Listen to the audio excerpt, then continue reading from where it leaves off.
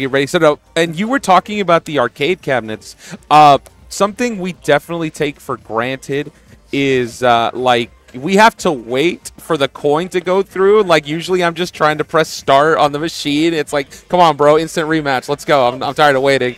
But I think it adds a little like suspense to the game.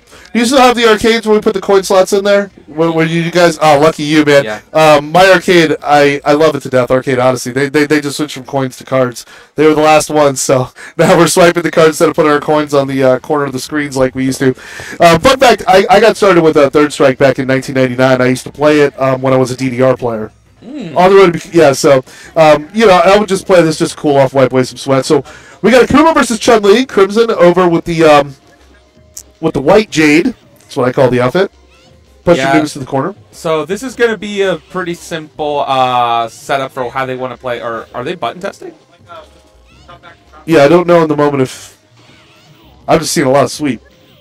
Crimson looked like he was trying to go for low forward SA2.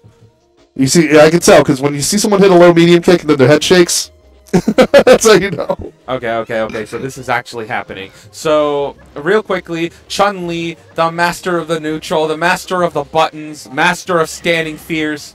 And Akuma, a character that is not really looking to let you play, but is emphasizes the term glass cannon. Yes, agreed. And exactly as you mentioned, he either has to make this a one-player game, or it's going to be an uphill climb for him. And that's what the Akuma is. And he starts off with the flying scoop off the Demon Flip. You got to respect that. Crimson, he was looking for that confirm early there, and he was looking like so. It looked like he went with an all or nothing try to confirm. Try to get that there, missing. Hey, it's a little early in the morning, so take some time. Gets a jump cancel off the close standing roundhouse kick. Now, you can do that to be safe from parrying. So that's a 5-frame button, so people try to parry it. You can jump out of the way. So, obviously, low forward going to be a very important button for both players. Leads to, and reacting to the fireball. Going to get the follow-up. What's the mix-up? Went low and gets sweeped in return. Anubis can still take this, but Crimson, again, you got to respect that neutral. See, either way, whether or not you get that confirm into that SA2, it's still a very good poke, still has some excellent frame data, and low profiles. A lot of stuff that, in theory, you would think would get hit. So it's a very sneaky button there, regardless if you can confirm to the SA2, but it works out in Crimson's favor. Oh, hold on. We have a treat. We have a treat. Q. The people want to see it. All right, already starting with the taunt. Oh, another taunt. One more taunt will give him full max health and the most health in the game. So this character, obviously, besides the health mechanic, access to command grabs that lead to full combos. Pretty insane. Most people won't let you get it, but... Yeah, you got to have good neutral. There, Crimson gets it started low forward to the SA2. That's the bread and butter combo. Gets 2 extra hits in the air and going to get those lightning legs. I love the lightning legs, especially meaty, because it's so difficult to parry. And it's like you can sneak away with some chip kills with that as well. That's some of the stuff I've been doing down in Miami. Oh, try to go for a command grab. Not going to find it, and actually landed a sweep. Easily one of the worst sweeps I've ever seen. But it's still cool that... Oh, wake up level super, though. Crimson got his little bit of a shrug there, but he's still got a life lead. Going to jump across from full screen. Oh, the overhead into the low. Who does the overhead? I haven't seen that in quite a while. Yeah, that shook off one of the hair buns on Shun's head there. Got to watch the dome. Oh, parry super SA2. It's connecting for Crimson, and that's going to be bad news. Yeah, and here we go. Okay, finally getting taunts. Wasn't able to do it previously, so maybe a little too late now for it to be much of a factor. Oh, another wake-up super. 2. That's it. And the overhead again. Oh, that one parried. Yeah, that one gets into the mix-up. Crimson just lets it rep, says, hey, we're going to spend some meter. I'll spend some meter too. You want to jump? Let's go. I thought that was I thought he was going to block that, to be honest. Oh, okay, here we go. Getting another dash punch. I do like the fact that Crimson is committed to throwing these dash punches until he has a reason not to. Like, Anubis is not... Crimson has not been ready for... Never mind! Too extra spicy, Crimson. I'm very unfamiliar with your game. And more parrying. Oh, trying to get that big damage with the close standing roundhouse. Anubis again just lets it rip. Crimson's trying to, he's trying to get on someone's mixtape here with some of those parries. I appreciate it. I like it. Gonna get hit there. Doesn't kill. Going low. I thought he'd maybe go for the tick throw. Tries to go for the overhead dash punch, but Crimson will take it. Eventually, Crimson was just able to recognize which hand was in the cookie jar, at which direction. I mean, Anubis was able to connect on a repeat of those decisions with the wake-up super, as well as connecting with that overhead from the dash straight. But it looked like he just stuck to his guns a little too much, a little too egregious. And in the end, Crimson was able to get his confirms working, and that's a good sign. When you can get it working in the first few rounds, you know it's going to come through in the second and third. You're going to be more consistent with it. So, solid 2-0 with the Crimson. Very good neutral play, and we look forward to seeing more of them along the way. Absolutely. Very good first way to wake things up. I appreciate your shirt, by the way. I really like it. It's got some anachronisms, though, because, like, Rob Van Dam was not part of the Attitude Era.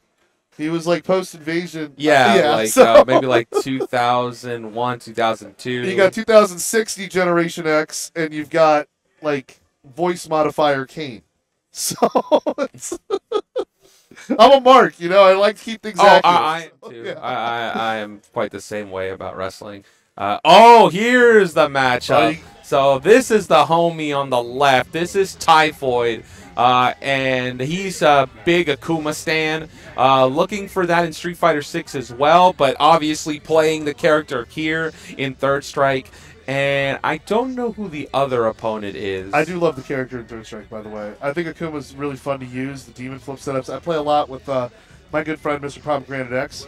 Probably the best Akuma. I mean, I would say maybe the best Akuma player in Florida. We got some very solid. Wow, solid he's going Aegis Reflector. He doesn't want to use Temporal Thunder? Temporal Thunder, okay.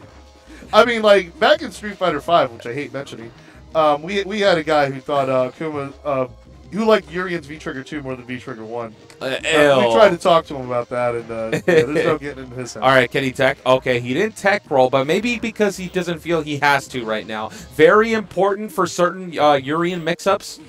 Jumps in immediately, and I honestly think, like, a lot of people will tell you, Akuma Urian is very rough for Urian if he gets knocked down.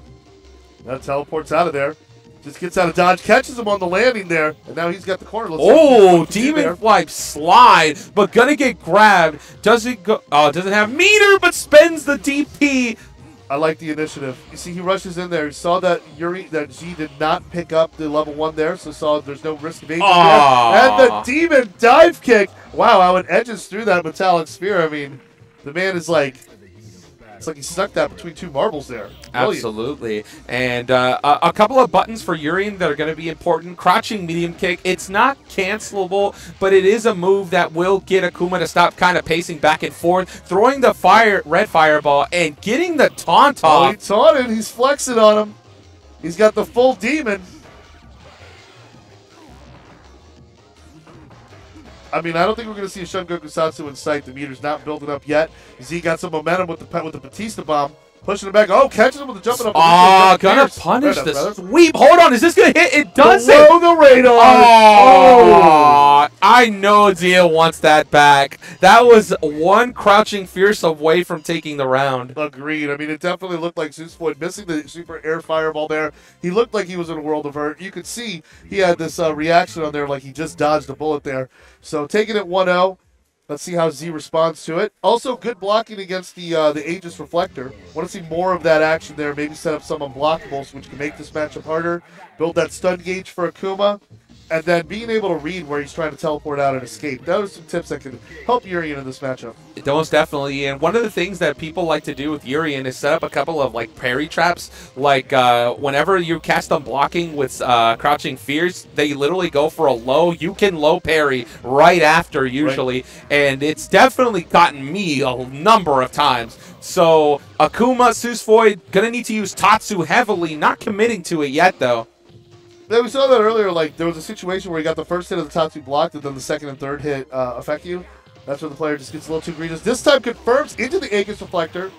It's going to be confirms into the Aegis Reflector, but Akuma is able to teleport out. Susvoid got a little bit of life. Oh my God! You know what? He got too grabby. I respect the fact that he went for it. I was ready to call it too. And he was going to get the symbol on the back there. Might as well stood in the way of the projector like Tokido. Yes, sir. Logo draped across. Not Tokido. Okay. All right, tries to go for the dive kick. Going to be put into a really tough spot, and Zia not spending the reflector yet. And this is something that I definitely do disagree with. Like, you have to spend your meter when you have a position, because it's not guaranteed if you don't have another round. Of course. I mean, some people try to be Urian not relying on the Aegis reflector, but it's just like you're missing that extra gear. Like, you're missing that special sauce. You got some guaranteed stuff, punishes that can come out, trades with fireballs, resets.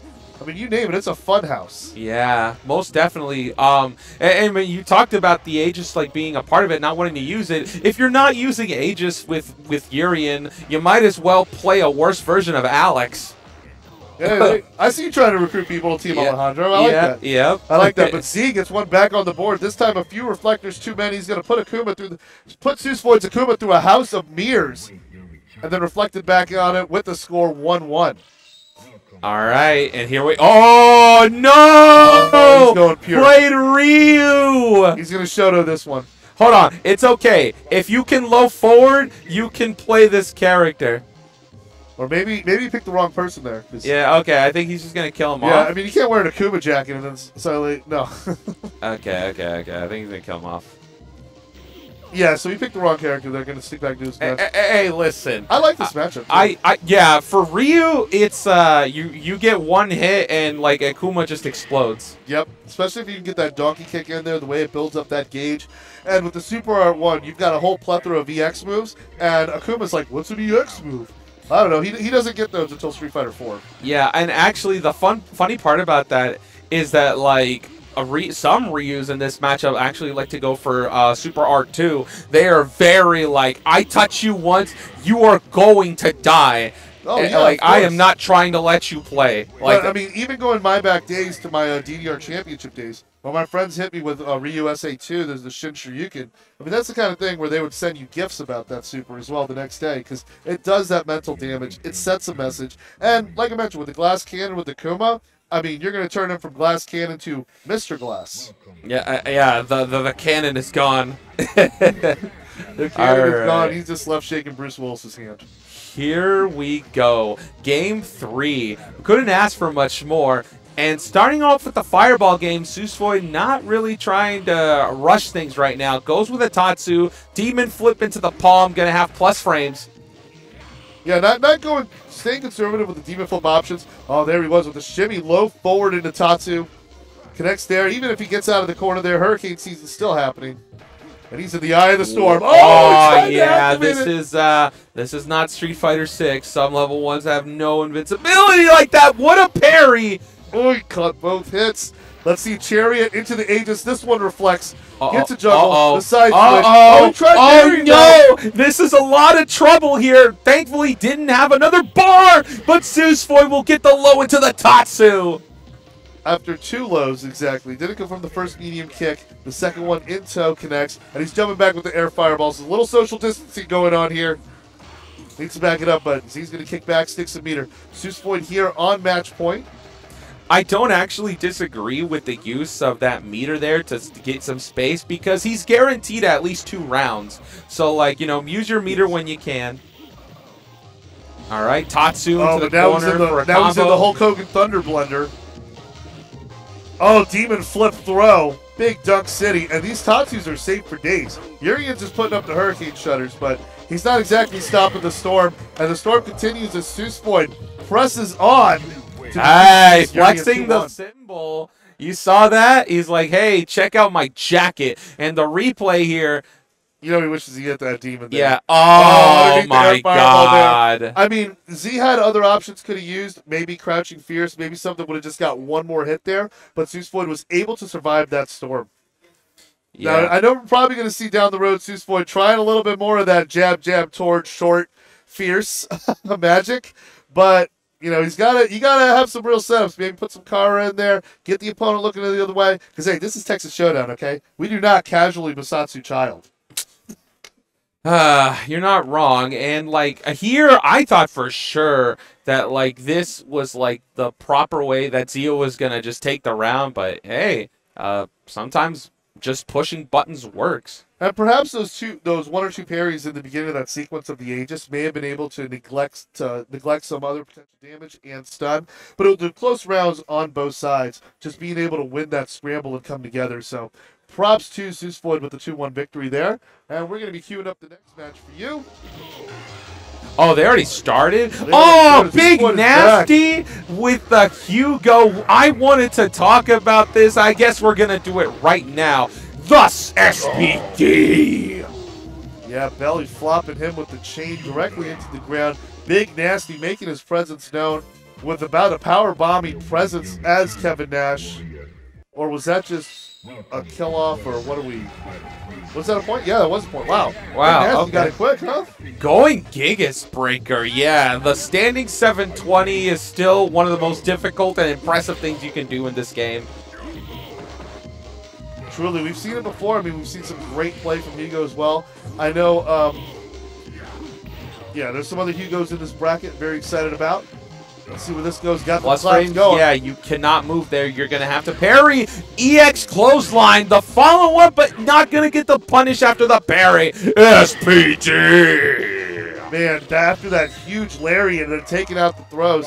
Big Nasty here looking like Andre the Giant, shades of WrestleMania 2 against all those NFL players. Oh, yeah! Flat. Ugh. Yeah, give this man an applause. Big Nasty is turning babyface out here. He is so patient. Like, he knows and is ready for the jump-ins.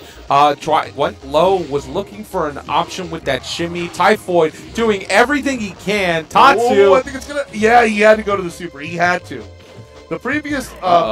Previously, Z was not a. Oh my God, he was ready. To go from the opponent not punishing the Tatsu on Z's side, I'm able to keep that pressure there. You can't do that with Big Nasty in your face. Now, Big Nasty doesn't have the meter just yet. What a demon flip. Big demon flip. Huge. Oh, hold on. All right. Typhoid knows. Just be lame. Be lame. Don't be dumb. Oh my God. In there. That lets Zeus Floyd. Oh! Man, I mean, he just didn't look ground. You know, Big Nasty takes a 2-0. That was a really interesting set there. As we we'll watch the replay of another game. Yeah. This again below the radar. That's really what was Zeus Floyd's undoing in that last round. There was a little too much egregiousness with the air fireball, and that patience from but that patience from Big Nasty was just able to just get those chops to the chest there in the right place. And we've all seen how the former Continental Champion Gunther was able to throw down with that. So we know that causes big damage, especially against Akuma. It doesn't take much. Oh, what's the channel? Oh, Riz1. Huh? Riz1. So next we got my boy from Team Strike First, Tech S Neo. Great player in Street Fighter V, great player in Street Fighter 6. Part of Team Strike First Gaming. My man here going up against Careless. And then coming up next, we got a match you want to see. We got Chosen against Dr. B Galaxy B, also from Strike First. Welcome to the world of Street Fighter 3. So we got some team. Over there on the Careless side, you see the leader, the manager of Strike First Gaming. That's Tone. He's filming, getting his content out there. That's what it's all about. We just want to see more of these fighting games happening. Are we going to see Ken versus Ryu? Ken Ryu. All right, so... Wait, hold on. I think, he either plugged it in or he's actually committed to the Ryu. And he is committed to the Ryu. Denjin? No, okay. I thought for sure we were getting level 1. Good color. I like this color for Ryu. Oh, yeah, feels underrated. I mean, it taunts him in the face there. Taunts him back. Yeah, button check. Yeah. Never mind, I got hype. This dude probably pays some lame-o like Chun-Li or something. Hey, that's No, I'm kidding. No. But hey, I'm glad you're here with us, joining us for some Third Strike. Thank you for putting up with everything. And yeah, let's have fun. This game is lit, and it deserves every bit of attention that it gets. Oh, for sure. The competition there is just another level. I mean, when you see what's going on with some of the top names on the Jazzy circuit, the rising stars, shout-outs over there across in Japan. We got 17 Americans competing in Third Strike over there. Some really good ones as well. Like Nipperman and Arla, they're over there holding it down. And we've seen some Americans. Here we go. So the first Yun on stream. Gene. Kind of cheating, but that's all right. Hey, you know, these are the two most broken characters aside from mine, and with the most broken supers there. So you see Careless whipping some of those low strongs out there. That's going to build the meter, gets the target combo, and then we're going to see a Canadian very strong. Here we go. That's bad news. He's going coast to coast, shoulder to shoulder, hacky sack. Didn't get the palms. All right. So either way, though, like it's a pretty good idea for him to just kind of wait for a second, going for the low forward into the dash punch, and yeah, okay, sweet. Tech's gonna have to get Careless to kind of sit down for a second. Yeah, Neutral's favoring Careless here. Oh, that was a bad thrust punch. That is going to be minus. Oh, a parry! What a parry! Oh, my lord, that was saucy. Let's go. Because what my friend Arlea taught me is that the activation from Ganejin, every button, every normal come out, hits with the priority of a super. So the guts to have that kind of parry, and then the awareness to follow that up and go from Gen A to Gen Rai. That's exactly how Neo was able to steal the first round. All right, and jump in immediately, dive kick into the target combo, has the meter, gonna spend it here.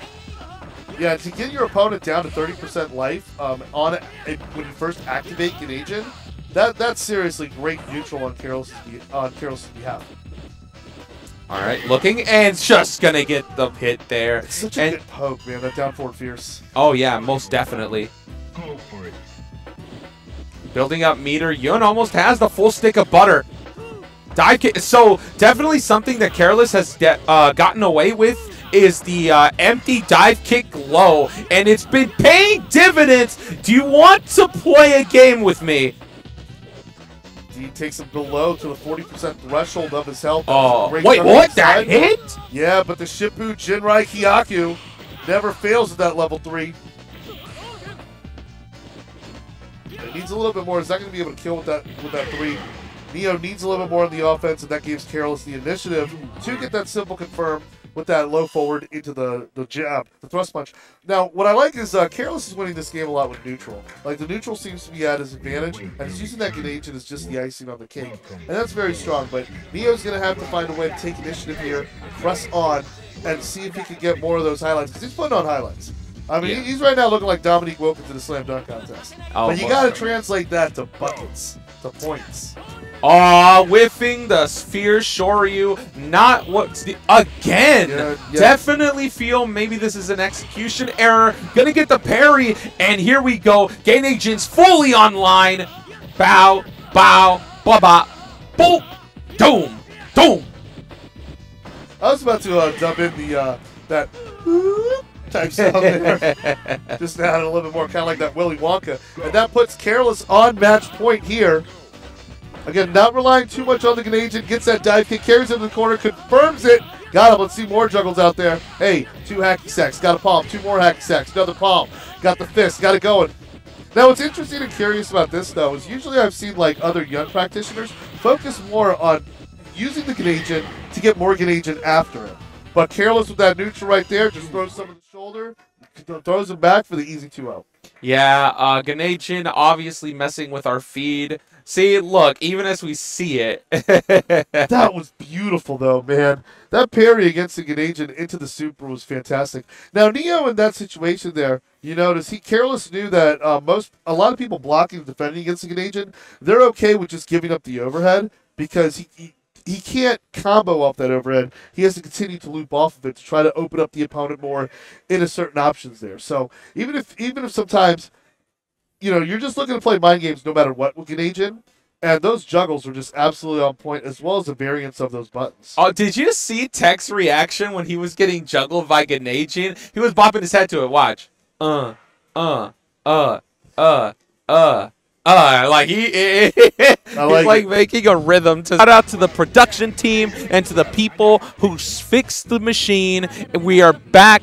We're looking lean and mean. Let's get things started. Yeah, shout out to Shilluminati for troubleshooting there, doing the technical difficulties, getting through there. Also, Anubis, also you saw earlier, he provided the cabinet, so he's been fixing the cabinet as well, poking through the curtains, making sure we get back to this matchup. So here we have this matchup here. Oh, good parry there by Careless, calling out. And that's going to be some of the things. He's going to be able to read those options, that low weak kick, as well as the clap. If he's able to parry, get through there. What a jump. The SPD. Yun, also not exactly the most durable character. Can get deleted pretty quickly if he's not careful. Now, here's what I think is really interesting. Oh, he used the meter there for the up kicks. I like the strategy, but more splat. And then baited that. Good patience there on Big Nasty side. Now, Mr. J, what I want to talk to you here about is my issue here is that you see Carolus, a lot of great young players I see, and Carolus has been doing fantastic here, but after he does the Grenadian, he does not have any meter afterward. And I know it's a priority where after the Grenadian, you want to get that meter back as soon as possible, because when that meter's been exhausted, Big Nasty's been able to get that momentum and possibly take the round. Oh, and speaking of, look, doesn't get a lot of meter at the end of it. Gonna get the back throw, gets the SPD, slam it down, sweep, another SPD. Oh, throwing them bows, but who cares? We got bigger slams there. Catches Careless. And yeah, you saw, like, Careless had that amazing Grenadian combo going coast to coast. And he did it pretty well. But then you could see Big Nasty unfazed by that because he knew that once that meter was weak, it's grabbing time. It's grabbing season. Right? It was a cuffing season. That's the one. There we go. All right. Back to it. Here we go. Careless. Definitely gonna need to find some kind of adjustment, but Big Nasty, a lot of this is just his knowledge with the game and how long he's been playing it. Certain scenarios will only make sense to Nasty. I bet this makes a lot of sense, though. Target practice at this point. Oh, that was a good connection there. Very good connection, good conversion there. And you're able to get Big Nasty below the 40% threshold on his HP. Now Big Nasty's got to do things. Uh-oh, here he comes. Ooh, EX. He's sticking with his guns. EXDP, and he'll take the round. He's like, I don't care how heavy the chains are on those wrists. You are reaching for those cookies, and I will up-kick you every time. And, you know, we've seen frequent up-kicks on Wake Up happen. Kazunoko won Capcom Cup in Street Fighter 4, repeatedly waking up. Oh, my God. Did you see that he set up clap and immediately dashed into the SPD attempt? I like the fact that Nasty is enforcing the fact that Careless needs to move. And look, that was a frame trap. Caught Careless thinking something else was coming. Didn't get anything off the low, and the SPD. Slam it down. Man, Careless, I mean, he's really picking it up. He's got good momentum. His hits are on point there, but two across the back, shades of Lex Luger, and another big splat energy there. Man, Careless really has to reach in, clutching those ribs there. He's got to get a Grenadian there, but he's a mile apart of it, or what seems from it. Needs to connect a little more, but he's got less HP than he's got meter. Bad situation here. Big Nasty going to calmly walk forward. Just going to activate it. I think this is smart. Spend it while you have it. Bam, bam. Oh, missed. Good command grab, but now he's got to do that work. He's got to build that gauge again. Oh, nice.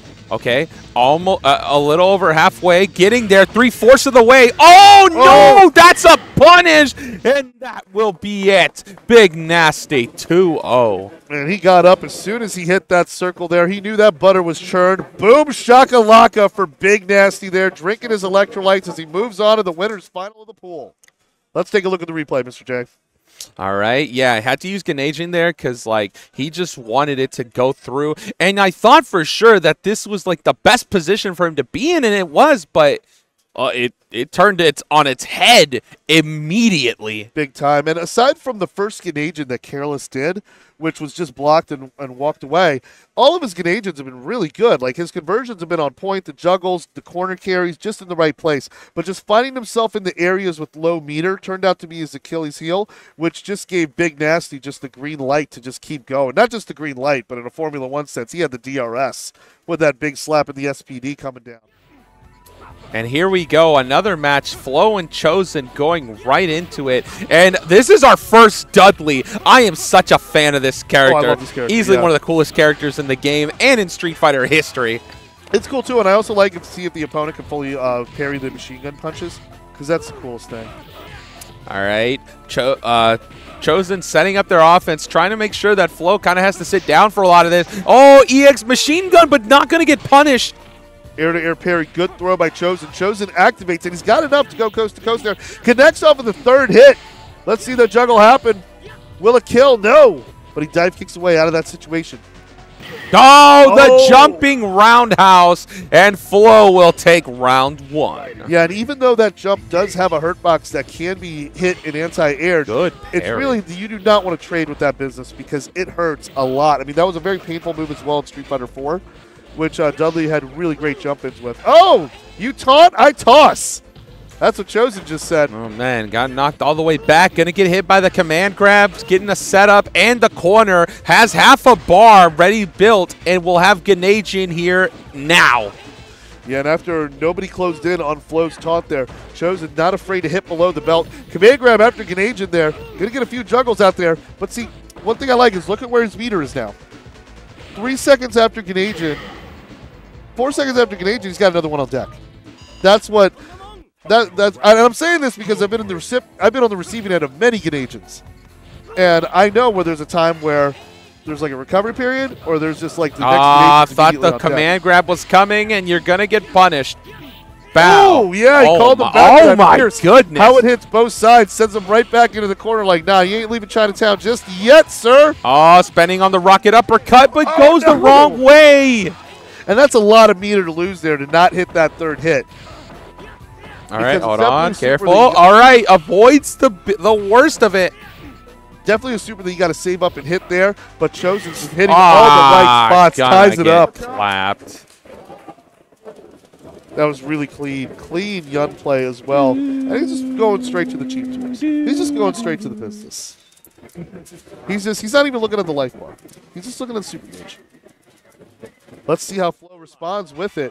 Now, Flo's been hitting heavy. You know, Flo's been getting the damage, but the failure to convert on that level one. Oh, wow. Going with full palm. I guess predicted that Flo would respect or empty hop. Going to get the back throw. Time to guess and gets out pretty quickly. Like, definitely something that Flo has not had a lot of success in is enforcing, but had a chance there, but going to get knocked away and has to deal with Gennadian. Well, let's see this. He's got that old school. Oh, side to side, coast to coast. Oh, Lord. Man, he just blast processed him like it was a Genesis gen. Oh, let's see. This will hurt. This will kill, yeah. Yeah. And that's why Flo opted to stick with the Super Art 1 even after that failure to juggle in the previous match, because you saw how he was able to seal the deal and knock right back. And that's so similar to the matchup that Dudley has with Ken, where he can just hold his own by being just a bigger, heavy hitter. All right. Flo. Like, hey, Flo's made it ride with what he's had, and every stray hit is actually a lot worse for Yun, just because their health is so low, and so it all really adds up. And trying to go for the command grab, but ends up whiffing it, and is in a really bad situation in the corner, gets out. Yeah, by a sliver of a pixel, just missing his hurt box to get that scoop up. Oh, reversal. Oh, my God. He swung again. That damage is not bad here. He's trying to see if he can steal the round here. Oh, no. Going to get caught with the low. But he escapes. He escapes. Oh, not enough. Chosen. Oh, man. Flo thought he had it there when he was able to escape to confirm there. Chosen was able to hit into the Gennadian, but not in the range to continue it. But still, Chosen was able to win in the neutral. This is coming down to the last round. Easily the most competitive set we've had. Here comes Chosen. Gonna get the launch, but nothing else. And target combo into Gennadian. Flo will probably have one more chance. Oh, and the reset into the command grab. Oh, after the up kick, so still a little more to go. And shoulders through. Great stuff by Chosen, just clockwork. Just the sequences, the control, the set play. Beautiful stuff.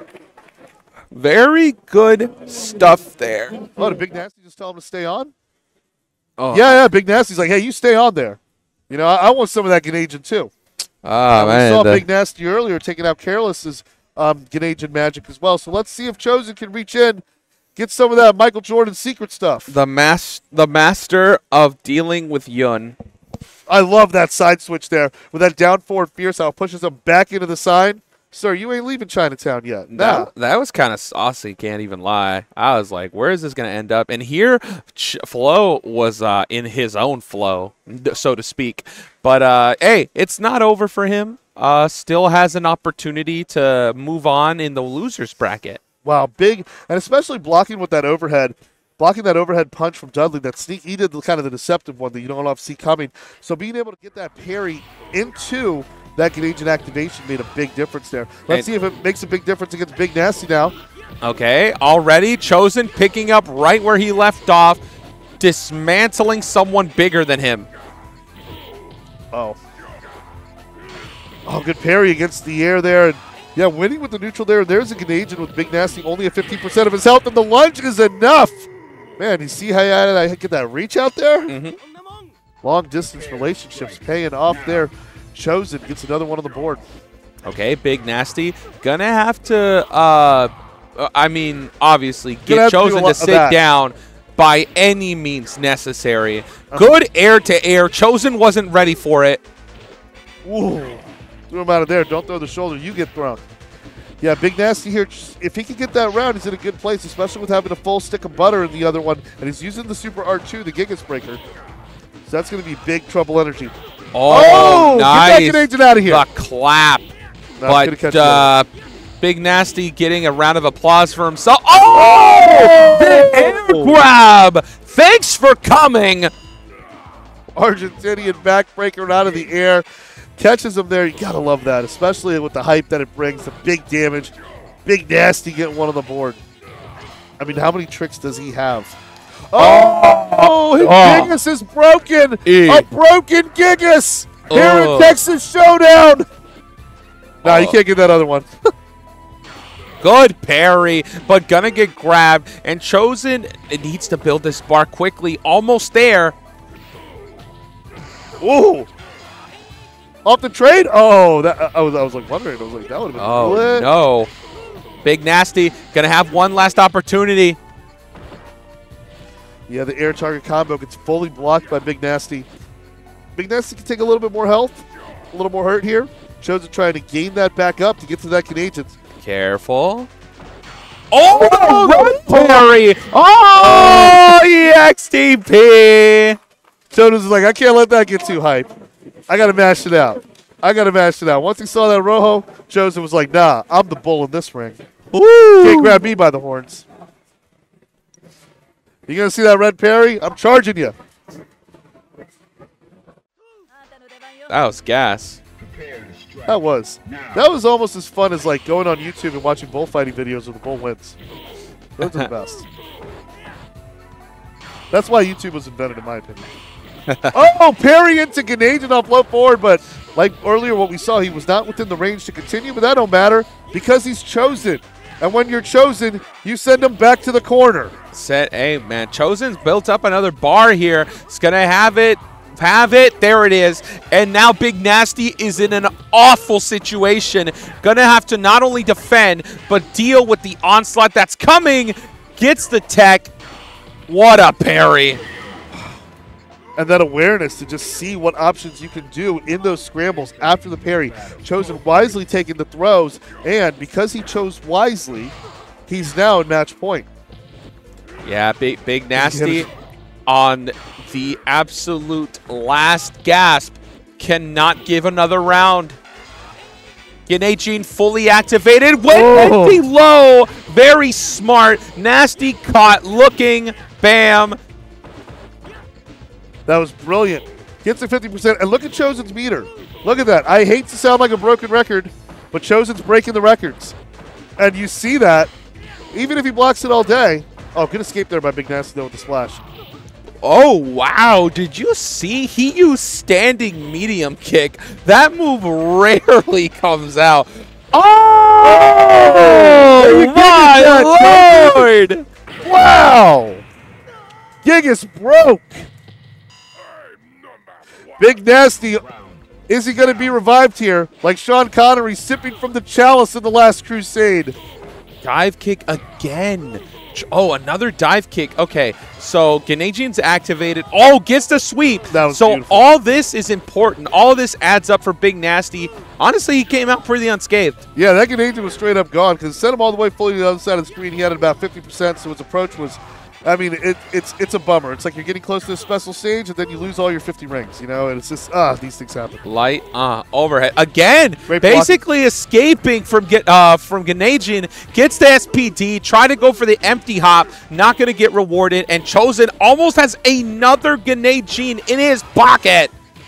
Yeah, quick to confirm it, and this time it's hitting. He's got the extension. He's got the palms, 2 kicks, more hacky sack in action happening.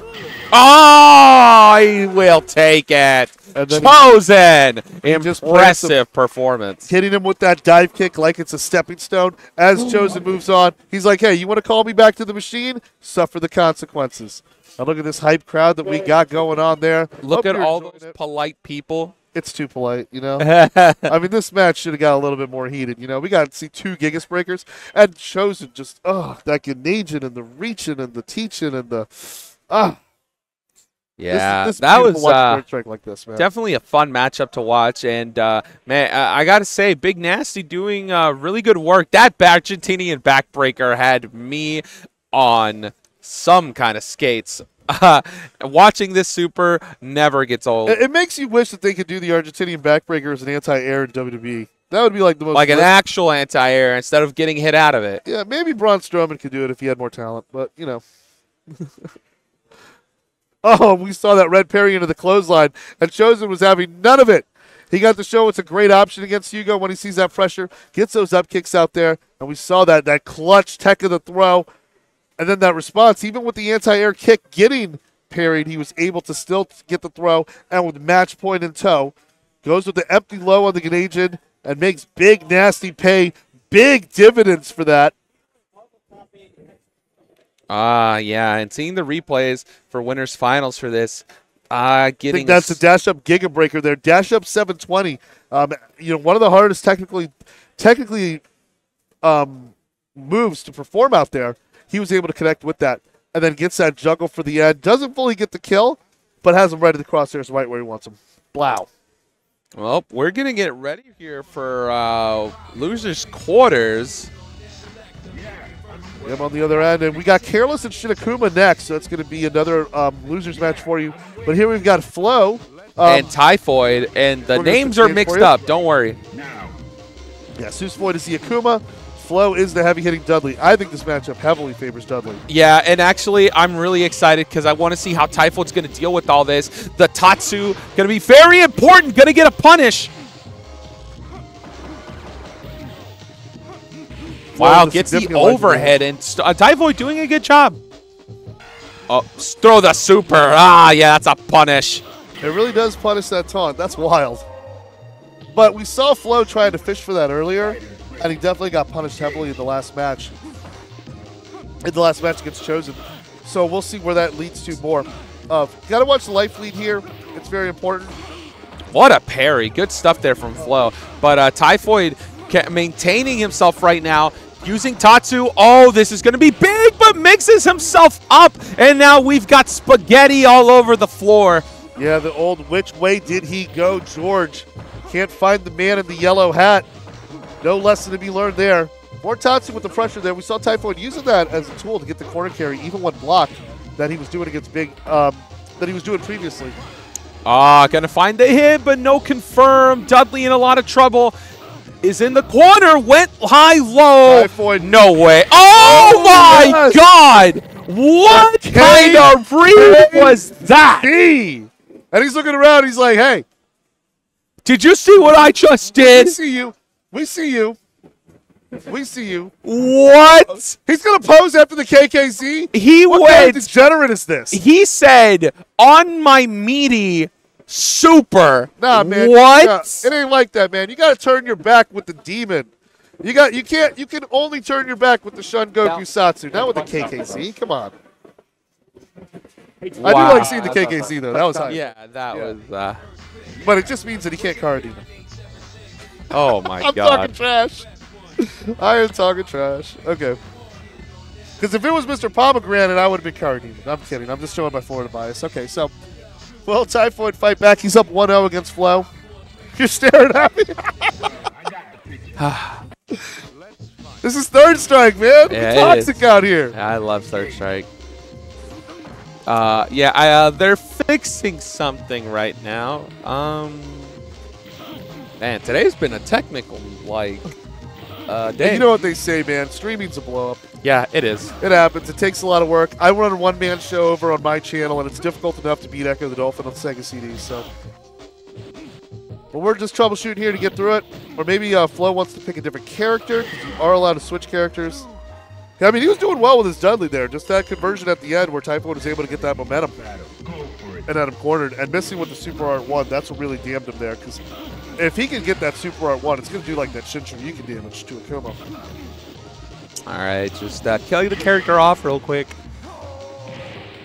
Maybe even switching supers. Maybe, yeah, that could be something there. The Super Art 1, he is 1 out of 3 for it, hitting it. I like the damage that it does, but at the same time, when you pick his other supers, you get more utility there, where you're able to finish more combos out there. And is he going to go with like the corkscrew cross, maybe? No, he's eyeing the rocket uppercut. Okay. We're staying the course, folks. I don't know what the change was then in that, but we'll get to that answer. Okay.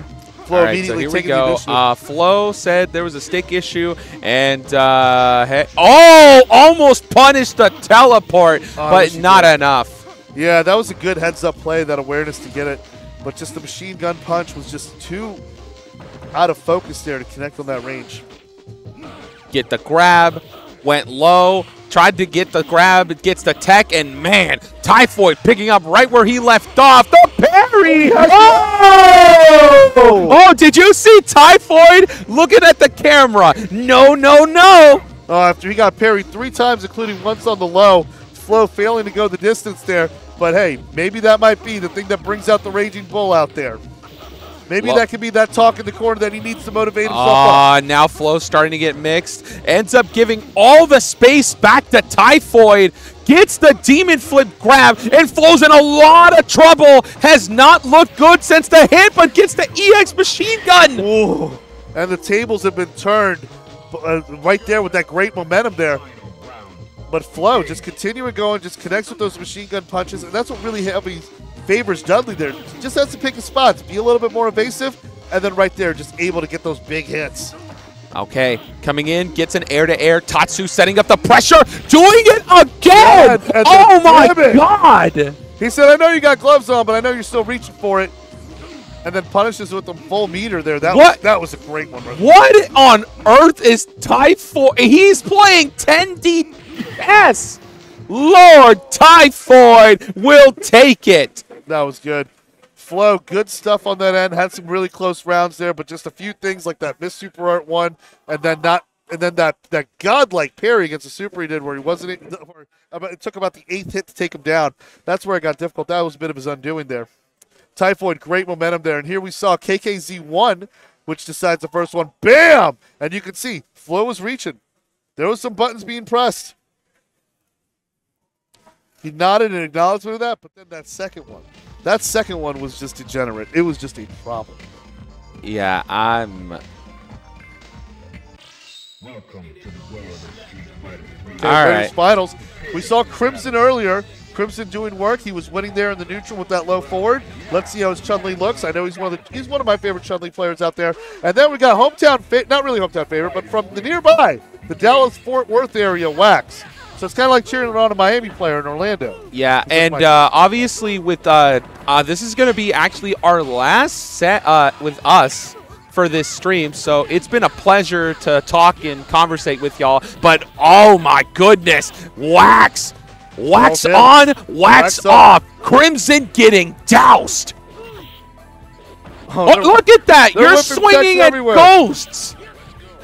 It just looked like that blindfold match between Rick Martel and Jake Roberts where they're just reaching out and you got a point and the crowd tells them where to go. Of course, you just be like Triple H, just distract the referee and then pull it up. Yeah. So, oh, great parry. That down forward roundhouse kick is not very good in Third Strike. I know this because I spammed that move, and it sucks. But that one. Oh, okay. Crimson said, "Okay, that's enough. Ooh. I'm gonna cook you now." He went low with the Hazanshu there, loving that. What a that high stun! Low. Big stun energy off that 5-frame close standing roundhouse of death. Enough to get the stun there, put Crimson on the board. Now we got some heavy hitting going out there. Grenade on point, going up against using the low forward in the right places. We'll see. Good parry, good throw. Get me out of the corner. Another one. Take it to another side. Another one. Yeah, I want your brother to see this one. Tries to go for the shoulder again. Dive kick. Oh, Gary go. Ganachin. Butter ready to blow up. Oh. Yep, and now what I love is getting 5 hits post-Ganachin combo. That's the beauty right there. And then just a few more of those strongs, gets the shoulder charge in there, and we're back in Ganachin City. Wow. What?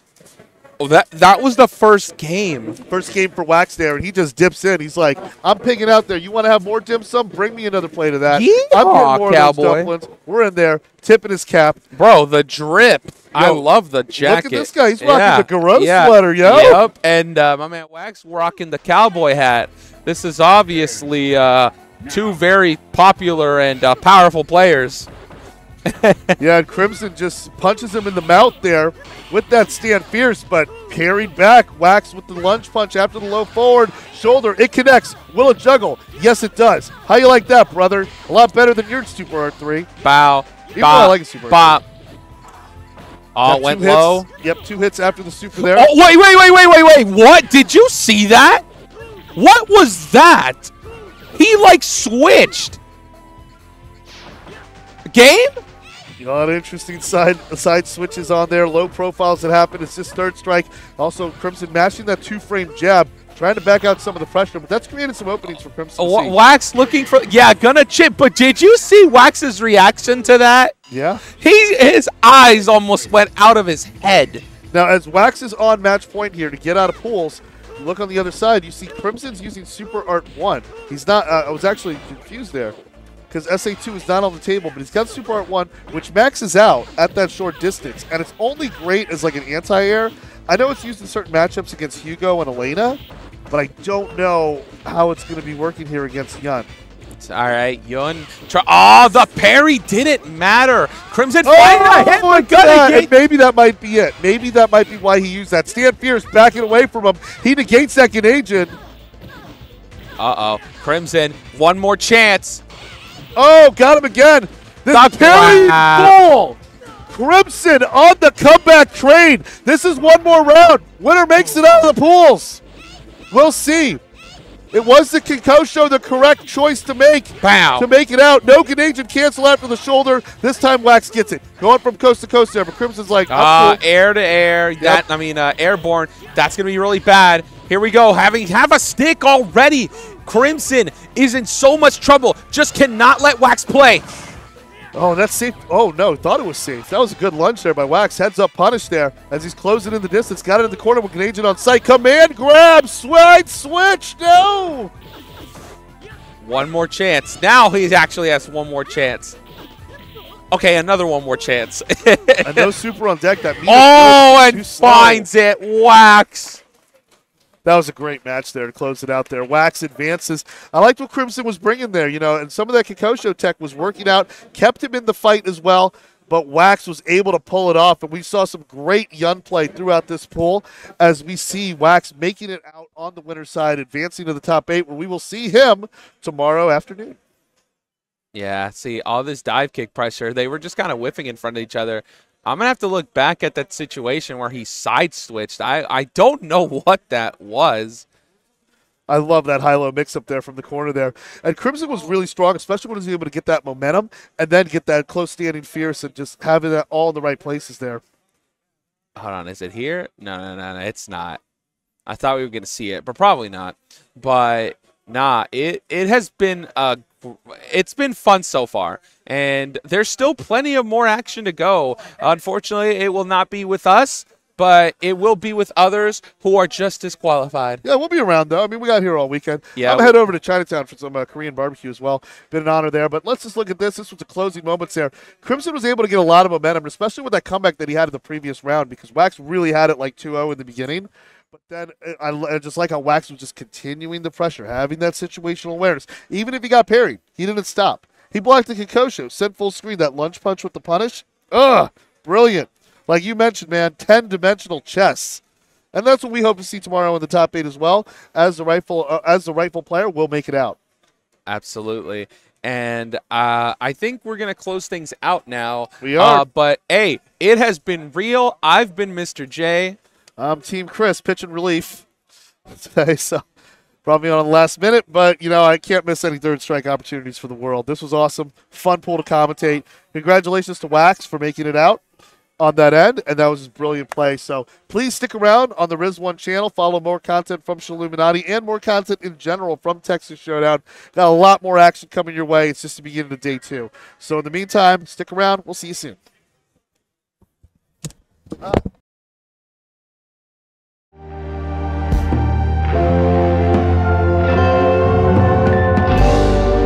Welcome to Texas Showdown 2024. I'm Tommy Two-Step. And backed by some popular demand, the one and only Team Chris. They asked me to stick around. I'm like, sure. I just want to show off my Monday Night Raw shirt a little bit more and give you the more of this Street Fighter 3 third strike with this other pool we got. Next up, we got some good talent here. We got Meryl plays rough, and I know she's good because she beat my ass in Super Turbo and going up against Joey. On the other side, though, we got Eric the Scruffy, and he's rocking the Sean, yo! We got Sean on stream. Let's go! You never see Sean really in competitive play at all. So this is going to be interesting. Let's see if he's going to go. I don't need the second impact to get good. Got those low forwards in advance. Oh, yeah, okay. Got that wheel kick. Nice.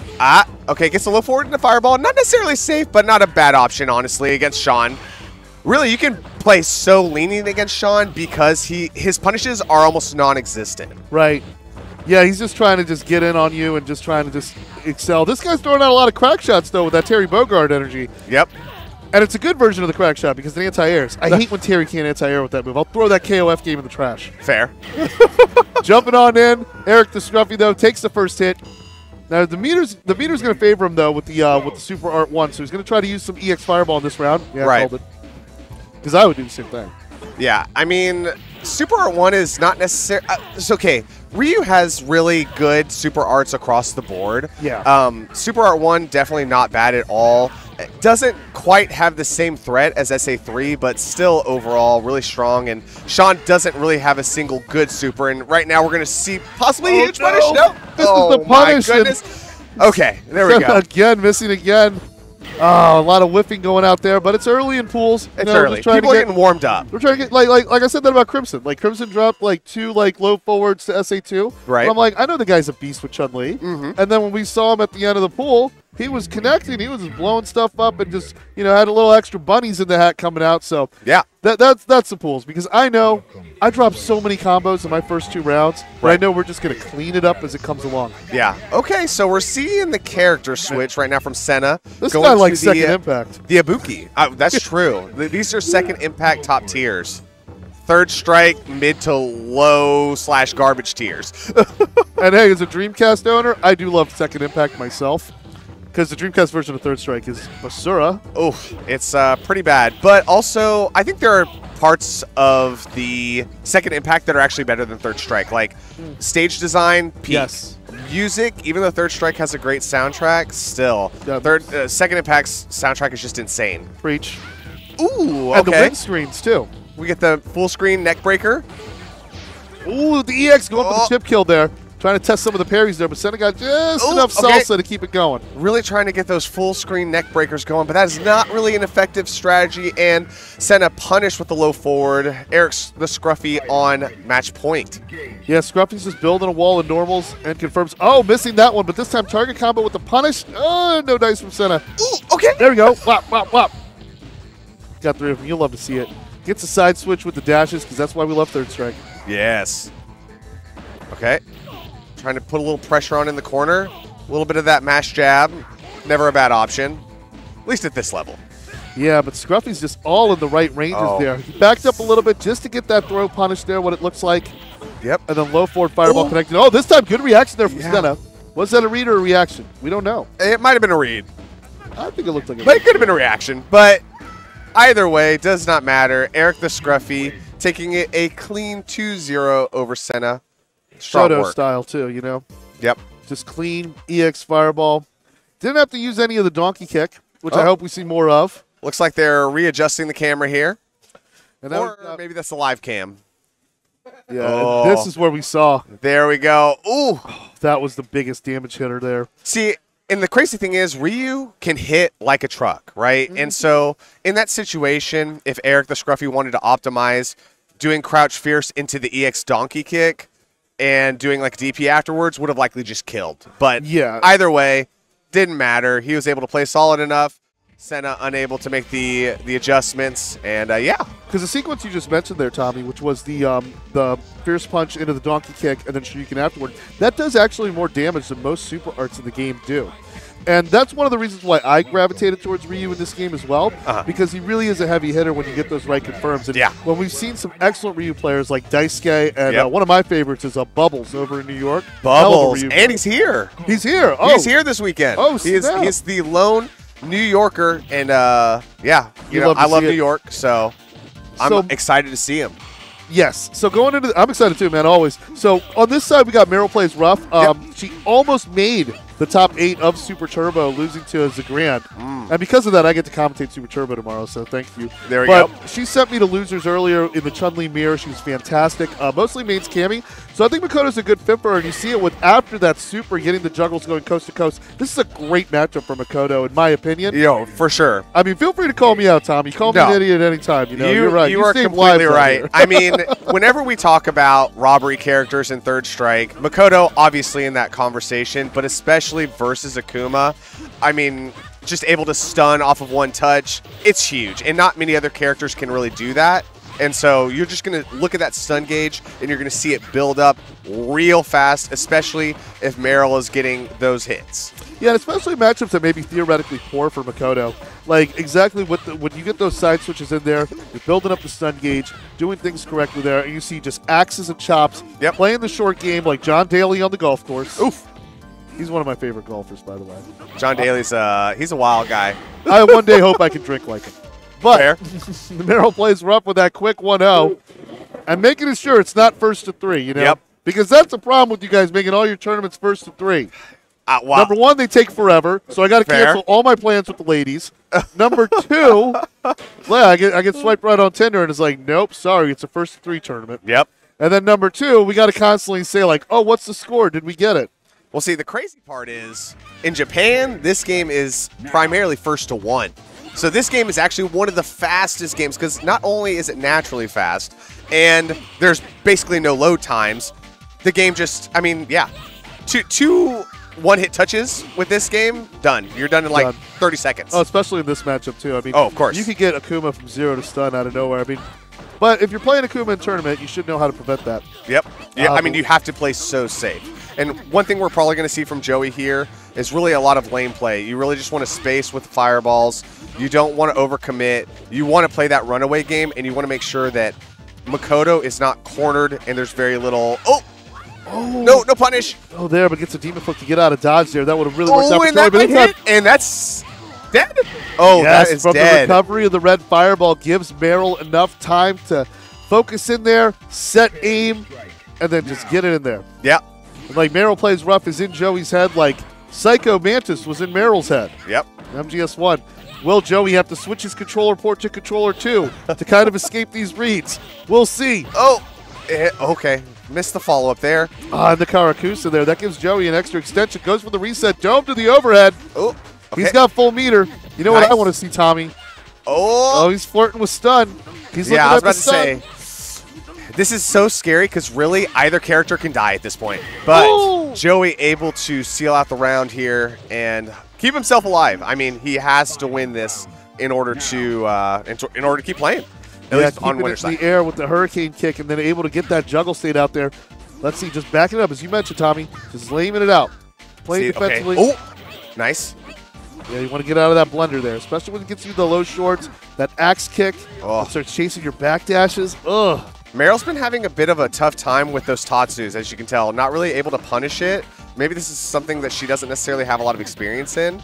But Joey's starting to take more advantage of it now. Oh, beautiful low dive kick. You know, I mean, dealing with Akuma's dive kicks, I have a lot of fun with it. Playing with my friend Mr. Pomegranate X. He's kind of someone I've been training with in this game. Ooh. Oh, Wow. man, the first hit of the Rojo. Oh, the first hit of the fireball gives clipped. Meryl just enough life to chase it down in the corner and take the win. There we go. All right. Strong work, Meryl. Yeah, she's an impressive player. Like, I was really impressed with seeing her do work in Super Turbo. Likewise, playing Makoto by the book, just there, getting Akuma by the Adam's apple. Boop, boop. And then being able to double dip, post stun. That's why we love Third Strike, you know? We stun them, but we still ain't done. That's one thing that a lot of games that have stun nowadays, they don't allow you to do. I mean, at least on like Street Fighter in particular, Street Fighter 5, Street Fighter 4. 5 was the worst. You didn't get those extra juggle points. Do you? I mean, I don't know if this happened to you often because I know you played a lot of Urian in SF5. Uh-huh. But but how many times would it happen where you would stun the opponent but not look at the stun gauge, and then you get the stun, they stun, and you confirm your super? Oh no, it's a mess. It's a blow up. But yeah, we don't have none of those problems at Third Strike. It's tough, yeah. But Third Strike, you don't really have to worry about that, which is nice. I mean, all things considered. And this was some of Joey's comeback there. Joey was sitting on a full meter for like a big stack of like this and the last previous match. Oh, I love that conversion there. That was a crazy interaction with the fireball and then the EX dash punch from Makoto. And just only taking one hit there. And you see some of those things where there's those multiple hits where you get hit, but the rest of it doesn't connect and finish the story. Yeah. So then next thing you know, you are more vulnerable than ever against your opponent. Got to watch out for that. Absolutely. So, hey, I got a prescription, Tommy. And the only sorry, I just, never mind. It was a valiant effort. You might be able to run it back later. I will. I will. I promise you. You'll see. You'll see a lot of me. Okay. So this matchup is a lot of fun because we were just talking about you were just talking about Elena, how she has these carrot throws, and I swear, dude, I never see them coming. They come from like low forward range. Yeah, they're pretty good. Every time I get thrown by Elena, I get pissed off. Third or fourth best. That was a nice conversion there, but Dr. Philgood going with the empty low short into nice go Hado and gets off to the first point. I love it. I'm a Street Fighter 4 Rose player, so I hate Elena, and I think she shouldn't be allowed to exist. Well, luckily in Third Strike, she's definitely not nearly as good as she was in 4. A much more fair character, has kind of her own set of weaknesses, but right now, Brandon Amatry able to kind of do some good offense. If I recall correctly, I believe he's from the North Carolina region, so he's one of our out-of-state competitors. Well, I still love that Sailor Moon shirt he's rocking there with the vintage. There. I like it. It's got that fade in there. And just likewise, I mean, it just shows how he's got this well-aged Elena there. The carrot throw game is strong. Trying to throw in some of the mallets there with the overhead game, but that's giving Dr. Philgood to find the opportunities. Oh, this should be a big punish. Okay. Yeah. This is the Brave Dance. Yep. And then more mallet. Got the long one, too. That's goodness. the one that I believe is safe on block. The damage. Ooh, oh, man. And Dr. Philgood doesn't get the kill, but still. This could be chip kill territory right now for Brandon Amatry. Oh, there we go. You got a red parry, and unfortunately, Dr. Philgood not able to red parry out of that situation. Brandon Amatry taking the first match. I think he was a little shook that the demon didn't kill. Sometimes Akuma players, they're ready to stand up and do that Tokido pose. True. With the emblem on the back. So crazy enough, had Brandon Amatry done that back roundhouse a smidge later, not so early, it would have actually hit Akuma out of Demon because she's airborne for those frames. So, boom, it would have just been knocked back. But because it was early enough, it actually hit. Wow. And because of that, not taking advantage of those airborne normals, which, I mean, I remember from Street Fighter 4 and 5 was definitely a big cause of headache. Right. Having those, especially when we can blow up those. But when you combine those airborne normals with a Kara throw game as toxic as hers is, you're going to have a problem. Yep. And I know Carolina, they got a very strong Third Strike scene. I know Flannel Jack is a hell of a player. He won an online tournament last night, defeating my man, Mr. Pomegranate. Nice. Which was solid. Good Ken player. But I know there's some good heads up there, and I want to make that trip up there on the East Coast. Jibbo's from that area. Oh, yeah. I love that guy, man. He was actually the first person I commentated Third Strike with. Shout out to Jibbo. That's my guy. Common Breaker 2018. That was my first ever pool assignment. It was with Jibbo. He was great. He carried me, obviously, but he was awesome. Great reset. Yeah, that was a little bit of a tricky reset. Unfortunately, not able to really get that 50-50 left-right, but Here we go. Brandonometry trying to get something started, but those wake-up Tatsus. Oh, no, but jumps out of it. Goes airborne. We want the demon. Crowd wants the demon. We know it. Yeah, of course. Win or lose, we just want demon. Akumas want one thing, and it's disgusting, okay? It's like me. I want one thing, but really it's just an adult version of those Lunchables crackers. Well, that's called charcuterie. Yeah. A charcuterie board will allow you to experience that same kind of joy. You mean bougie Lunchables? Yeah, exactly. We're all for it. Dr. Philgood's got one on the board there, and let's see if he's looking for more demon. Now, Tommy, I wanted to ask you here. Oh, steps out of the way of that brave dance. Let's see what punish is going to happen there. Big punish. Nice. I like it. I like it. Tried and true. Okay. Tatsu, Shoryu, go Hado. Oh. Oh, okay. Oh, yeah, just let it hit. Ume Shoryu. I'm for it. Oh, and the reversal super after landing. Dr. Philgood on the board. Yeah, he was against the ropes there with Brandometry on match point there, but he's like, hold up, you got to step back. I'm going to go Hado back. He just releases everything in the Showdown bag. He's looking for it there. Yep. This is a good competitive match. I'm liking it. It is, and if this was on a Nintendo 64, like the guy's shirt says, those joysticks would be broken. True. Or very loose. Very loose. Yeah, very loose. Oh, you know when they're like leaning over on the lower left, right side? I know all too well. Yeah, you're automatic because you're too used to aiming at Odd Job at GoldenEye 64 because aiming in FPS games sucked before Halo. I love it. All right, last match. Who's going to take all? Yeah, I wanted to ask, so do you want to approach this matchup like Ryu, where you want to build more of a wall, traditional Showdown, or do you get hungry with Akuma? As Elena? Yeah, no, as the Akuma. As the Akuma, so the thing about this matchup, I played this matchup a lot. Elena used to be my old main, and we have a really strong Akuma in Austin with Luke. Really, it can be a little bit tricky to get around the fireballs. So I think that playing the lame game can actually be pretty helpful. One interesting thing to note, Brandonometry actually went SA3 this time, so he went healing. Yeah. That's not a typical choice that you really pick. That's not a super choice. You usually pick against Akuma. You usually pick it against Q or Hugo. But it actually is working out well, so we'll see. SA2 does so much damage, so losing a little bit of that, but I think it'll end up working out fine, at least from seeing this first round. Yeah, I think it was maybe that Brandometry's just not getting the opportunities to use the utility of where to use the super through. Like, either punish some of those situations there. Oh, does this connect? No, it does not. Oh, thought he could punish, did not. No. Brandometry got a full meter, though. Ooh, oh, nice good parry there. Okay, and get the full healing. Oh, wow, you got a lot of that, Elena too. gets, if you can get a throw off, Elena gets almost the full healing. Is this going to combo? Yes, it is. Philgood's in a good place there. Oh, one conversion away from taking it to the final round. And uses the universal overhead medium punch, medium kick, and then steps on over them. All right, so right now, not a lot of meter for either character. Let's see. If I were in Brandonometry's shoes, I would be building meter like crazy to try and get that healing back on the board. My experience with fighting Elena has been the few times I matched up against Cookie. She's really good. A legend? Yeah, a legend. And we saw a great performance from her at EVO last year. And what gets me when I watch other people play against Elena is when I watch someone take a throw from Elena, and I'm just like, how did they see that was going to be a throw? It's very tough. It's so fast. There we go. Going to get full healing back to perfect. Oh, that healing's a problem. She's greener than the technical error we had on the previous stream.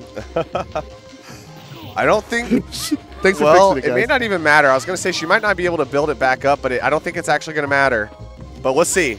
Dr. Feelgood is still in this. He's got a good amount of meter, but unfortunately gets clipped by the jump-in roundhouse. It looks like he was farming there, trying to get to the full meter to start some of his offense. Yep. But Brandometry just playing the neutral, dominated the right way, got those steps. Let's look at the replay here. This is some of the tail of the tape of how Brandometry was able to advance. All right, so right there, that we're dive seeing kick with the side switch, Tommy. Yeah, we're getting a lot of aggression from Dr. Feelgood. A nice confirm off the short jab short. And then we get the throw. Clean game. Ooh, just barely misses the throw. But this, it could have, I mean, you know, we're talking about optimizing gameplay, right? Right. I mean, a low short or low strong into super would have definitely been a good option there. Could have also switched sides and maybe not even used super, but done, like, let's say EX spin kicks into just a corner combo. Pretty good damage right there. Good wake-up super right there as well. Kind of felt that hunger from Dr. Feelgood. Yeah, we saw a lot of the Brave dance. Even though he did switch from that super art in the early stages of the match, it did help out. And then when he was able to get that go Hado working in Dr. Philgood's direction, that seemed like he was able to take a lot of momentum there. Yep. And then that was just a beautiful parry there by Brandometry, able to extend this round. And then when you get that healing in there, it causes a problem. Yep. It was a good switch there as well. Then let's see, Mallet Smash. He takes him out of the air, chases after the teleport. Good jump back right there to avoid the throw. Now that jumping roundhouse, too, I wanted to point out as well. I know it's a pain in the ass to anti-air in Street Fighter V. Yeah. No, Street Fighter 4, rather. I know, because Rose had like a whole bunch of anti-airs, and none of them worked against that jumping. I literally had a low profile and pray for the best. Okay, fair. So here we got Ham's Arcade. He's rocking the Carmen Sandiego look. All right. The loot, the warrant, the hook. Yeah. Where the Rockapella guys at? All right. Oh. Against Jab, or J-A-B since it's in all caps. I respect either way. And we've seen a lot of Hugo in this tournament, and I'm happy to see it. You know, Hugo is the people's champ. People love to watch a good Hugo, and so I think, doing the crowd a service by getting these Hugos on the stream for sure. I love hearing all that yelling going on in the crowd. Don't know if it's from another game but Third Strike, we promised to get this as hype. Oh, and there he goes nice, with that Buffalo super. Train, and then into the flex. Oh! Yeah, get that defense boost, but this might kill, and yes, it does. Yeah, staying patient there. Jab getting the splatter there. Where in the world is Ham's Arcade's damage? That's the questioning there. He's got to find the loot, the warrant, the crook. Oh. Big SPD right there. Oh! Oh, no. I think he was trying to go for the meat squasher there. Oh. Wasn't able to block that. Right there. It's like, nope, not paleo enough to take it. Hugo's got that big SA1 on board, ready to go. And we saw what that Gigas Breaker can do. If he gets that dash up 720, it's going to be a problem. Oh, right now, Ham's Arcade, though, needs to get some damage on the board. This is not necessarily looking good. A little bit of defense boosting, but really not going to do much. Oh, no. Yeah, caught him with the anti-air there, but I'm loving his uses of the low short to stop his momentum. Yep. Particularly in the face of the Lariat, Meat Squasher, whatever options that Hugo has. And right now in chip range territory. Oh! Ooh, okay. Oh, he's just going to do it there. Parry this, baby. Just run it into his face. Full face full of Lariat. Looking he's got back, that look little like mischievous. He looks back on his crowd. He's looking back at his boys like, that would have been a parry back home. Yeah, I just did that. I would have parried that. I know you're going to lose sleep over dropping that parry. I do it all the time. Well, so that move is actually kind of tough. I don't know if it hits Q while crouching, so it could have been whiffed altogether. Likely the safer thing would have just been do super on wake up and force jab to parry. But all right, Ham's Arcade actually switching to Dudley. Much better character, by the way. Oh, yeah. I like this matchup as well because the damage is going to be there. And, I mean, Q can do damage, but it's such an uphill climb.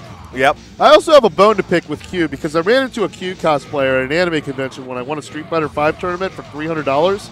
And I did the taunt, and he didn't do it back. Oh, that's... And I've had a grudge against Q fans ever since. That is no good. Sorry, I'm just going wild here. Okay. But I do like this matchup because of the mobility. Yeah. I like the mobility. I like that the setups Dudley can get, and also how he can deceive a little bit with his movement. Q, honestly, his movement can get a little predictable. Oh, will it? Nice. Yeah, broke him. That's going to kill. Gets the 720. Jab on match point. Dry. 1-2 dry. Gets the 720. And now Jab is on set point. Yeah, he's going to make, Jab is going to try to make Ham's Arcade regret not going back to Carmen Sandiego. And there we go, corkscrew, Ooh. punch, boom. You can hear the Dallas people in the crowd getting behind their boy. Oh. You know it's a grab. We can hear it from the crowd just a split second before we can see it on the stream. That's Yep. what I love. Oh. Great whiff punish with the clap. And should Oh, be- nobody home. He's right where he no. wants him. Oh, he could have. He tried to get that 720. You know that. Of course. That was big 720 energy. Oh, baited it. And he does it again with the 1-2-3, the 1-2 Got dry. him. Oh. The crowd getting kind of hyped for Jab here and takes it with a clean 2-0. Jab playing very decisively there. And like you said, Hugo being the people's champion, holding it down. Yep. There he is talking to fellow Dallas-Fort Worth player Wax. And I like this one there. I love that move there by Ham's Arcade. So, but then Jab's like, I'm just going to do it. And Yep. I'm going to go look at my friends like, what, you thought you could pair that? There we go. Now, Good one jump thing I back like, right too, is you could see Ham was really trying to start off a lot of his offense with the Yep. jumping roundhouse punch, which is that big elbow drop. And, I mean, even if it trades, like, it's such a win for Dudley. Yeah. But, like we saw there, how I was able to convert. But I just like how Jab had the awareness of that was his go-to. That's what he was going to. And you saw a lot of shifts in his movement, especially at this point of the match. Right.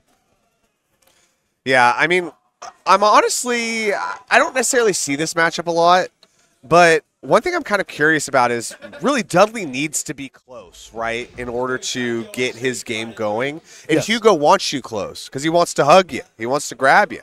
And so I'm wondering if that maybe is a little bit of a tricky matchup for Dudley just because they're both kind of aiming for the same thing.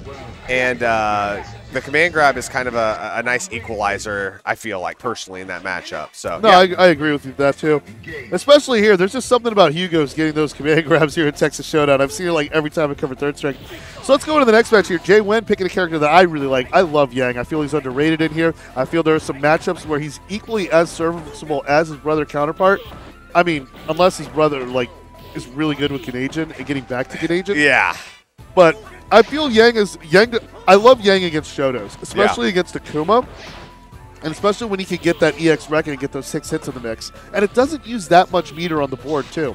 No, I mean, that's why you pick SA2, so you get all that meter to be able to use the EX Rekkas. Jay Win, a solid Yang player out of Houston, actually. Yeah, and he confirms off that target combo. Yeah. Being able to get that, I believe that's a back medium punch into the Fierce Snare that connects. Yeah, that's actually, one of the target combos.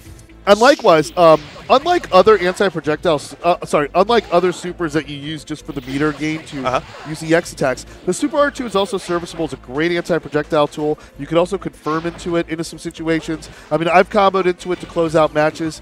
Like, it's just, and again, Nice. he's got that dive kick switch. It says, I don't mind being in the corner because this is my own stage. Yep. I mean, the thing is, too, Yang is so good about pushing from one corner to the other. I mean, he has really good corner carry overall, and he's able to follow up with Oki pretty consistently versus most of the cast. So it really is remarkable, and I really wish he got more love in Ultra Street Fighter 4. I thought he was a very impressive player as well. The problem is that they gave Red Focus into the game. The problem is that they put Red Focus into the game, so J1's up 1-0. They put Red Focus in the game, which made Ganajin and whatever his version of it was absolutely useless. EA Senbu. Yeah, Senbu. Because, I mean, now I can do something for more damage with only 3/4 of a meter. Yeah, and that super in this game is not necessarily great. It has kind of niche uses, but otherwise, SA2 is the way to go. We call it the Ghetto Ganajin back in Miami. Actually, that's just me. But there's a perfect on Jay Wynn's side. There we go. Got it. I mean, I haven't trademarked it yet, so I'm pretty sure some other Third Strike stream is going to go, Ghetto Ganajin, and then they're going to print it on a T-shirt. For the rare times it's used, absolutely. All right, Jay Win right now. You got to feel good heading into match point with a perfect. It's just such a good feeling to have, and you're connecting with the Rekkas. I see a command grab coming pretty soon. Let's see. I mean, he's honestly doing really good with just kind of the basic Rekka pressure. I don't know. Maybe could have been there. All right. Can't really survive more than one more like Rekka sequence. Yeah, those dash shenanigans can really happen, especially if he connects with it off resets. He's just using it to get some basic side switches to position in the corner. Yep. One hit away from closing it out, and then gets him with the low forward off that trade. Gets the low forward. Playing a little RPS with those lows. You throw out some of those shorts. He throws out the medium. He connects, closes it out, and Jay Wynn takes it over Eric the Scruffy. Nice. That was clean. Just good, solid anti-Shoto play. Scruffy did show a bit of awareness of the matchup there, but just coming short on spacing issues, whiffing moves like the solar plexus, and then you can see Jay Wynn just having that presence of mind of where you can close out and just continue to just stay strong. I love watching. I mean, like, there's a lot of Yangs I love. My favorite being Nika KO. Oh, one of the best. He was a fan of me when I really, really sucked at this game. So, I love him, you know? Yeah. My first experience was Summer Jam, and they apologized for streaming my match. That's Summer hilarious. Jam 2015. Great times. So coming back, and I know Nika KO, watching him, I was a big fan of his Yang as well. But he was strong. He was an awesome player, man. Toby's doing great work. Meryl's back, and we got another Yang. And, of course, that super is not called Magnetic Storm. No. Nice little glitch. I don't know why they do that. Is that like an issue with the ROM or the board that they have the wrong name? It's across everything. Yeah. I don't know exactly what causes it, but it must be a programming thing, I would imagine. Yeah, because in Miami, we got head-to-head cabs at Third Strike. Arcade Odyssey. Swing by. We got the head-to-head cabs, and they have the same thing, calling it Magnetic Storm. Yeah, that's on like every single version of the game that I'm aware of, at least. Yeah, so Meryl taking the advantage there, the initiative there with those dash punches, gets the first punch on the board, and also has a full stock of that Super 1, which I believe is the Abare Tsunami? Yes. I'm butchering pronunciations here, sorry. Oh. Short Rekkas closes it. We're already in kill range now. Oh, could it? Oh, okay. It doesn't really matter at this point.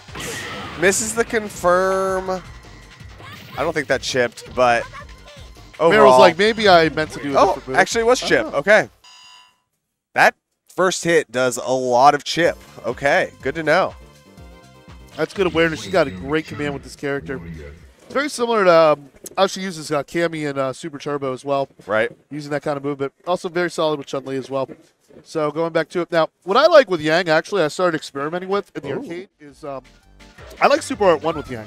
Okay. Because, in particular, if I'm in a matchup that doesn't have projectiles, so I'm not using Super Art 2, I know you want that EX Rekka to come in there, but I love how Super Art 1 is safe on block.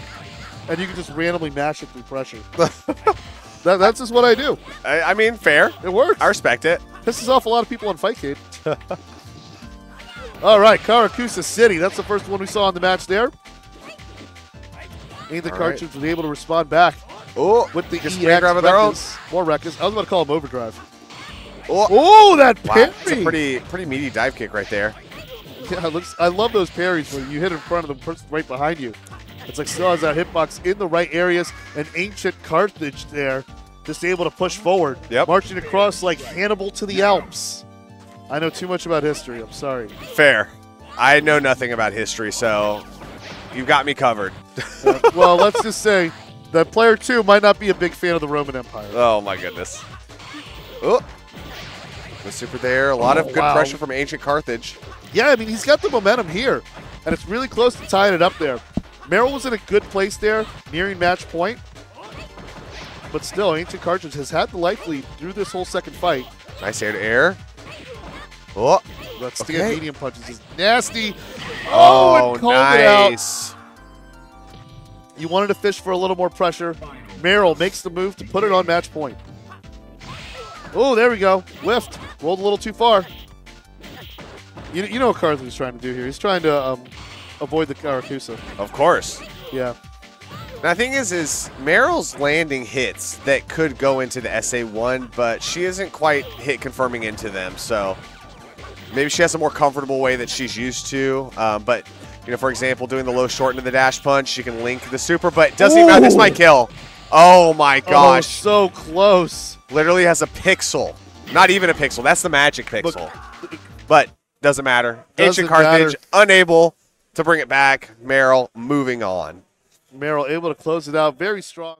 I wish that Super Art 1 would have killed. I mean, that was amazing. Just that lunge to the groin right there at that clutch area. And we saw her off to an amazing start with those axe kicks and the corner pressure. There she's just like, I'm just having fun. I'm going to mash it out. That was a hell of a great parry there against that dive kick.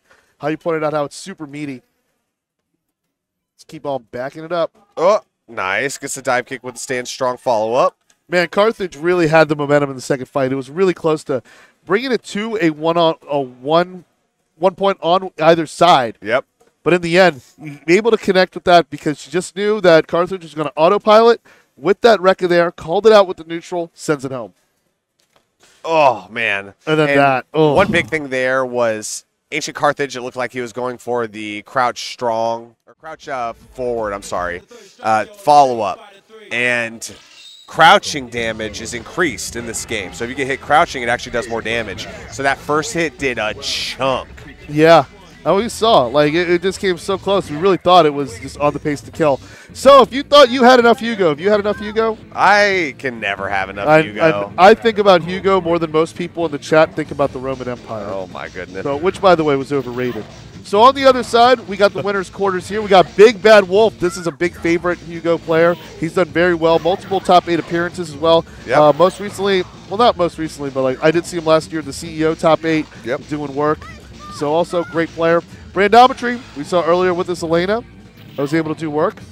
One different thing about Big Bad Wolf is, so he uses SA3, which we saw as Hammer Mountain.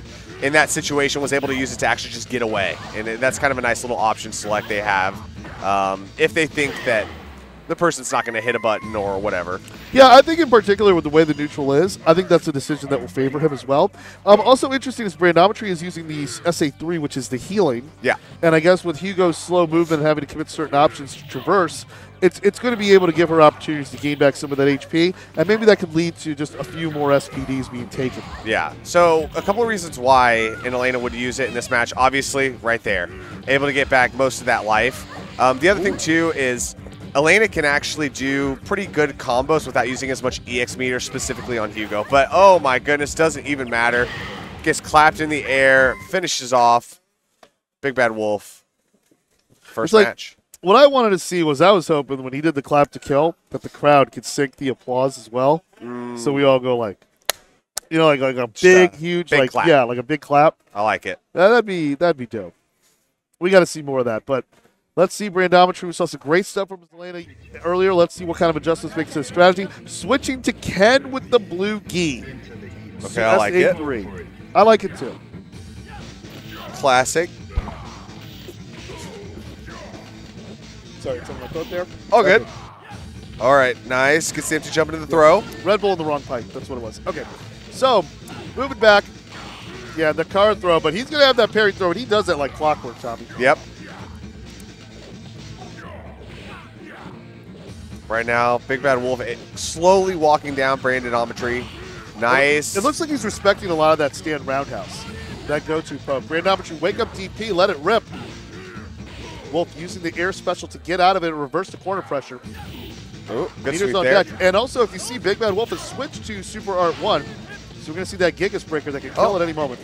That's likely a character-specific thing, but oh my goodness, get close. into my loving arms. Big Bad Wolf now on set point.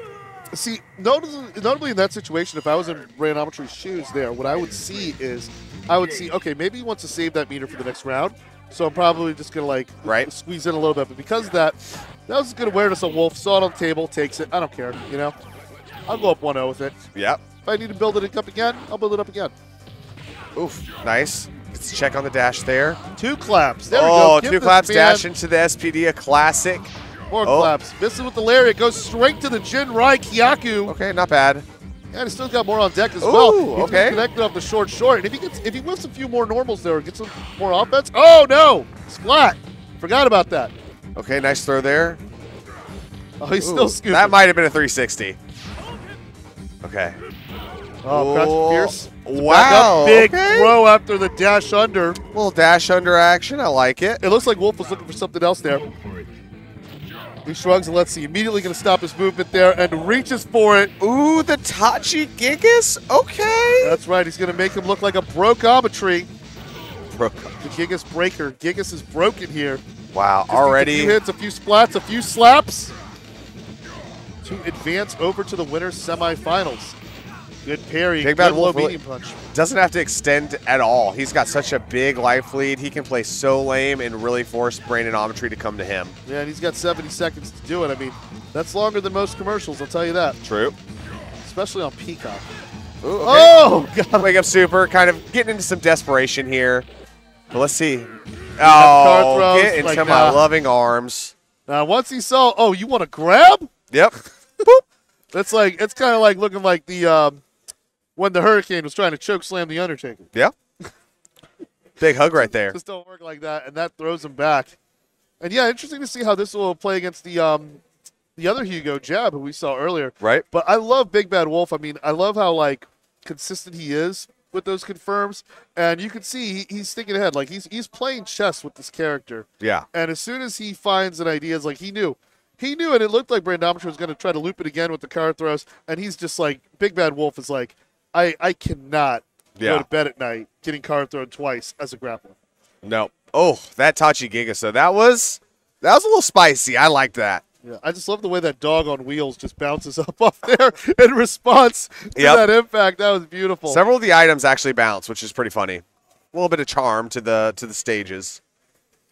Yeah, this is an excellent stage too. I love it. Oh, just again the big scoop.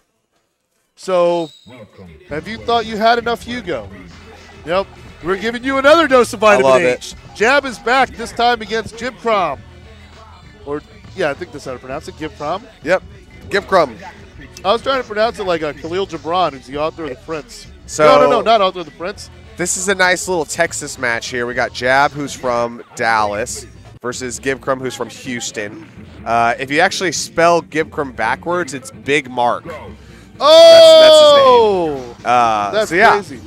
So see, that's that Zach Morris tech. You know, you rearrange people's letters to try to see if there's a secret name in there. Exactly. Yeah. It's a Big Mark. So yeah, so this matchup, I can't remember if we've seen this matchup already today with just us. I don't think we have. We're probably going to see a lot of movement from Gibcrom just because you got to stay slippery. I mean, we're seeing so many air hurricanes. It's showing up on the NOAA radar. Yeah. I mean, right now, Jab is almost looking a little bit unsure of what to do. We've got a lot of demon flips from Gibcrom, a lot of air Tatsus. I mean, doing those little punishes is going to help, but, I mean, he's going to be able to stay pretty slippery. Yeah, it took Jab 31 seconds to get one hit. Ugh.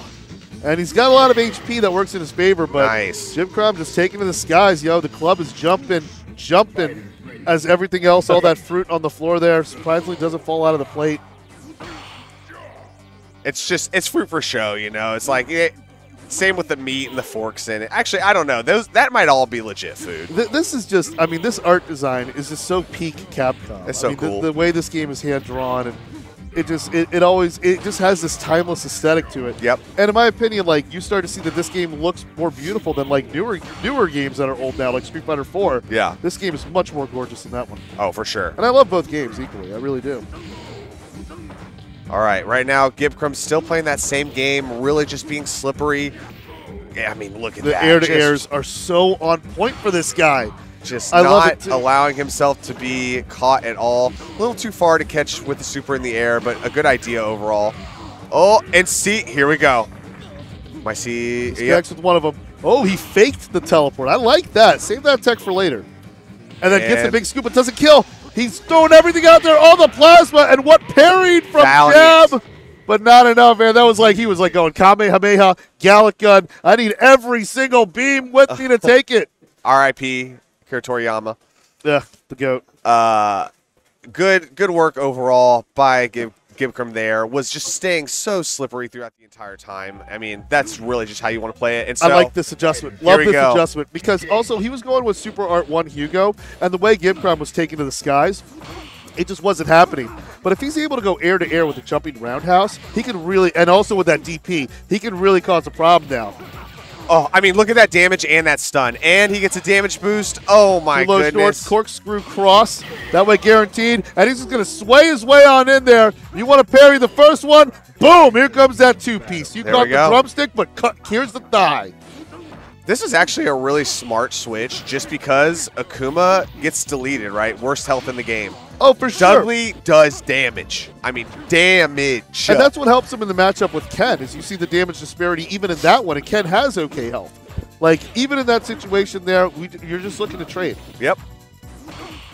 But what I like is what Jab is looking for here is to try to fly under the radar of those fireballs. I know that was a big weakness for Akuma in Street Fighter V. Oh, we got the taunt in there, too.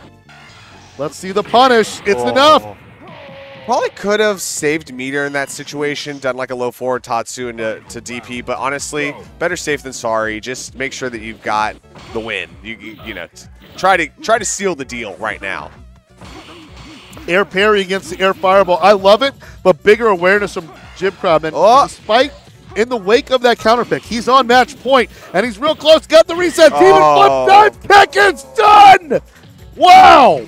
unable to really acclimate to the style of Gibcrum, that aggressive, slippery style. So good work overall to Gibcrum. Moving on, and we got a little bit of replay action here. It's brilliant to watch. I mean, at first, off to an amazing start, just taking to the skies all the time, just turning that stage into a trampoline, deleting Gigas 1. Love the counter pick here by Jab. Off to a great start getting some of those hits in. Jumps in that roundhouse, and look at that. Already 40% of your life gone. Into the corkscrew cross, and now you're into that deficit. Oh, that round was just so clean and perfect. So good. But around this area, Gibcrum just adapts a little bit, holds on to some parrying, got the resets, gets a little bit too much of that flippy action there. Right. And then takes it, making his Akuma look like a cruiserweight. Whew. So we got Jay Win. We saw earlier, had a great Yang. Also, he was a baller in Alpha 2 last night. Played amazing in the top 8 there. I believe he got into the top 4, but I know he's rocking some medals as well. Merrill plays rough. We saw earlier, got 9th place in Super Turbo, played fantastic so far. This Makoto has been on point, working it through the winner's bracket. This should be a pretty good match, I think. All right, a lot of patience. You don't see this matchup too often either. Definitely not in America so much. Yeah, we've definitely got a few good Makotos sprung about. We've got a couple good Yangs, but I feel like they're all in different territories, so you don't really see it much. Good off that overhead, but I feel this is going to be a different matchup for what Merrill was facing in the previous in the previous area of the bracket there, because Jay Win's got such good movement around there. But we did see Merrill hold her own previously against Yang, using some of that neutral jumps to bait out the Rekka. Oh, okay, I respect it. Got him to chase. Got him to chase. And these characters, both of them, have a lot of good air attacks, anti-projectile moves, go-to damage, Oki, and a command grab. Yep. I mean, they've got pretty much everything you'd want in a mix-up character. They got good lows, good mids, command grab, big damage. And then overhead with that reach. We've seen Yang get a lot of mileage out of that. Connecting with that meaty, low, strong, able to set up situations. Ooh. Get more of that chip damage in there.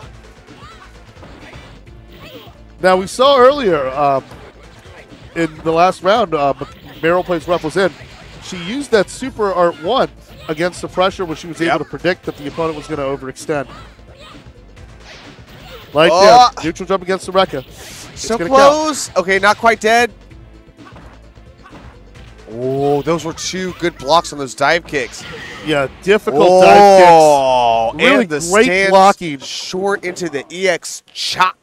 So good. Once she got that space, goes for the dome. And that's the thing. When you're looking at so many different things Makoto could do, you do not see that overhead coming. I mean, True. It's so deceptive to see. And Merrill was able to steal the round there, despite some really good confirms and clean play from Jay Win. Right.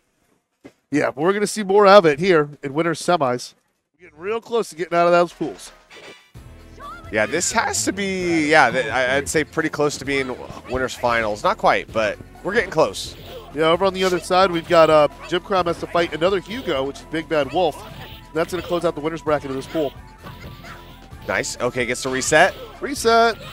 Another one. Dash up into throw. Oh, domed. You don't see it coming.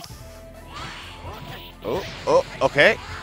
You can feel those bangs on Yang's forehead growing a little deeper, going a little lower. Oh, this is big. Not going to kill, but going to get close. And that EX punch does just enough of a number to push him back. She's fishing for the Rekka.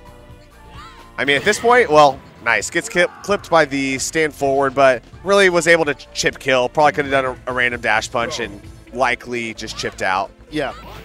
Easily would have taken that one. And let's see. Oh, gets the launch and then tries to reset it with the dive kick, but Merrill's like, oh, you want to play the corner? Nice.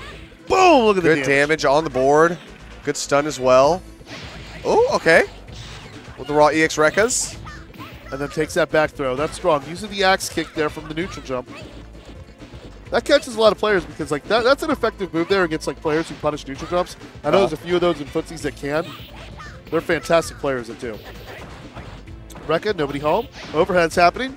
Ooh. But he's keeping it all safe on block. But there's an he did his own neutral jump with the bait. A lot of pressure. Oh my goodness. Look at that. Oh my goodness. Oh, they're just whipping kicks out there. And he gets underneath and gets that one scoop out there. But again, Jay Win countering. Jay Win staying alive. Staying alive here and trying to give Merrill a taste of her own medicine in order to be able to turn the tables here. I dig it. Dive kick on point. Meryl's got the better throw, though. Here comes the corner. Oh, nice throw tech. A lot of neutral jumps here, just trying to avoid really any type of offense. Okay, not able to make home, anything. but no punish. Full wrecker there. He still has another meter on deck. He can probably do 2 more of those. Yep, and he shimmed y'all to get that one. Okay, hold on, let's see. Yeah, Meryl's got to reach for the juggler there. She needs a little bit more to get into that super hard one and close it out. It's really close now. Oh, the EX roly-poly. The roly-poly. Jay Wynn, a Limp Bizkit fan, rolling. He's just feeling like the Undertaker's WrestleMania 18 entrance. There we go. Circling around the ring. How is Meryl going to adjust there? And you're seeing Jay Wynn starting to do some of the things Meryl was doing as well. The same baits, same similar aspects. So yep. Real good clash of styles. Parry sweep, love it.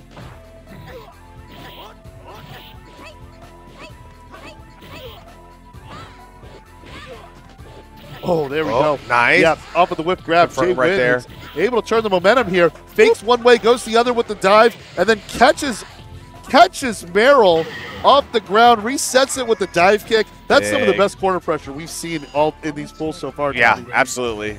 I mean, that's one of Yang's strong points, right? You get into the corner, it's office hours because he's going to work. You know what I'm saying? Indeed. Oh, that's where he sets up shop. Boom. More for the jugular here. Meryl spends a little bit of the bar and then spends more of it to get the dome. And then Karakusa City. Done. Yes. Yep. One more round to advance on both sides. This has been a tight match. I like it. I like the back and forth. I like the adjustments. And now it's going to come together here. Oh, that was so close. Meryl's got the right ideas.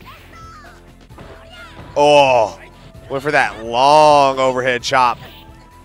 Okay, nice. Good defense right there with blocking the overhead. Oh, Jay Wynn's trying to keep the corner. He's like, I got to rely on holding on to this area. Okay. The side switch. Now back another side switch. Gets that EX Rekida to whiff punish on that chop. Got Meryl a bit overextending, but Meryl caught him with the neutral jump. Doesn't get the punish. Gets the throw instead. Oh, this is close. Oh, that could have been. Meryl's got the full meter. Oh, my goodness.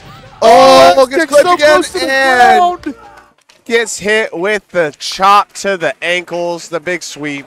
That instant air axe kick. I mean, I would have loved to see more of that in that matchup from Meryl, but definitely worked out, especially with the direction that Jay Wynn was trying to take in that reach at the end. That was a clutch output to win. And, I mean, she makes a lot of really great clutch plays. If you watch a lot of her replays, some of the things she'll do, how she's able to get the super and fight through tight situations. You've seen her make a lot of scrambles just work in her favor. Yeah. And that's what's taken her to the winners finals here at the third string. Well, even with that last replay, the one before this one, she had 2 really good blocks on those dive kicks, and she couldn't afford to get touched at all. And then was able to finally punish with a throw and then end up securing the round and the match in that sequence. So overall, really strong play. But Jay Wynn, I mean, the way he adapted from the beginning of the fight to the end of the fight, and then really looked like he always had that momentum going. But, man, nice. This is just a nightmare. I mean, you're just getting put into the vortex. Oh. Into the vortex. Oh. And it's a nasty vortex, I'll tell you that. It's a worse vortex than the Echo the Dolphin one. Right? And then instantly boom. Off the ground, just heel to the face. Yep. Other side of winner semis here. The winner goes play Meryl. It's Big Bad Wolf against Jib Crumb. So we're going to see a repeat from what we saw from the previous match. It's going to be more Akuma versus Hugo. Yep. All right. I'm excited. So let's see here. This should be a good match. Hammer Frenzy, Masatsu Go Hado. Like you mentioned before, Big Bad Wolf using the Super R3. So I think really this should be pretty – I'm guessing that the SA3 in this situation is really to get out the teleport. Could be like a good reaction sequence there. Feels like the Akuma wants to get out of the corner. Boom. Can SA3 the other way. But let's see. Now this is Jib Crumb not exactly jumping as much as he was previously against Jab's Hugo that we saw earlier. But this time using the air Tatsu instead of the teleport to escape. I like that option as well. Well timed, well executed to get away from that key. Nice. Good jump back right there. Oh, clips him with 1. Not quite worth, but, you know, better than nothing. Yeah. I mean, what's better is it pushes Goki over to the corner there as well. Oh, big Oh, scoop. how he knew he'd get a range for that, because that was a little shifty there. That was like a certain move, a certain step would have gone a whole different direction. Yep. Oh, nice. That move in particular going to be pretty good. Akuma's towards strong. It's actually throw invuln. So it's a throw invuln and it's an overhead. The reason it's throw invuln is definitely a glitch, but it works. And it's Kara cancel. Yep. Yeah. Oh, punishes on Nice. the Super R3. And that's just the first round of play we've had so far. And just great back and forth play from both. And to have a match with Akuma that goes to 17 seconds left, Right. given his low HP, that kind of says a lot about the pace of the match. Trying to get a little defense boost right there with Akuma's taunt. Or not Akuma, Hugo's taunt. Hugo's taunt, yeah. Definitely buffs him up there. And we saw Jibcram, I believe, using some of Akuma's taunt as well to get a little bit more involved. Gets the damage boost from the Akuma, got the defense boost from the Hugo. Good spacing on the dive kicks. Even though he was able to get them low below the knee, this one Hugo's able to, Big Bad Wolf's able to take a step back and catch him. Some decent damage, catching some of those air fireballs. Nice. Good amount of patience from Gibcrum right now, just trying to chip away. Wolf here's picking his spots, though. He's picking his spots. He's finding it because he's in the range of that big move. Absolutely. Look at that. Both sides very patient. Yeah, with the full meter, though, Jibcram's like, oh, yeah, I got bigger moves. Oh. Oh, nice. Short super. Uses one Gets of the those, damage gets buff. the taunt.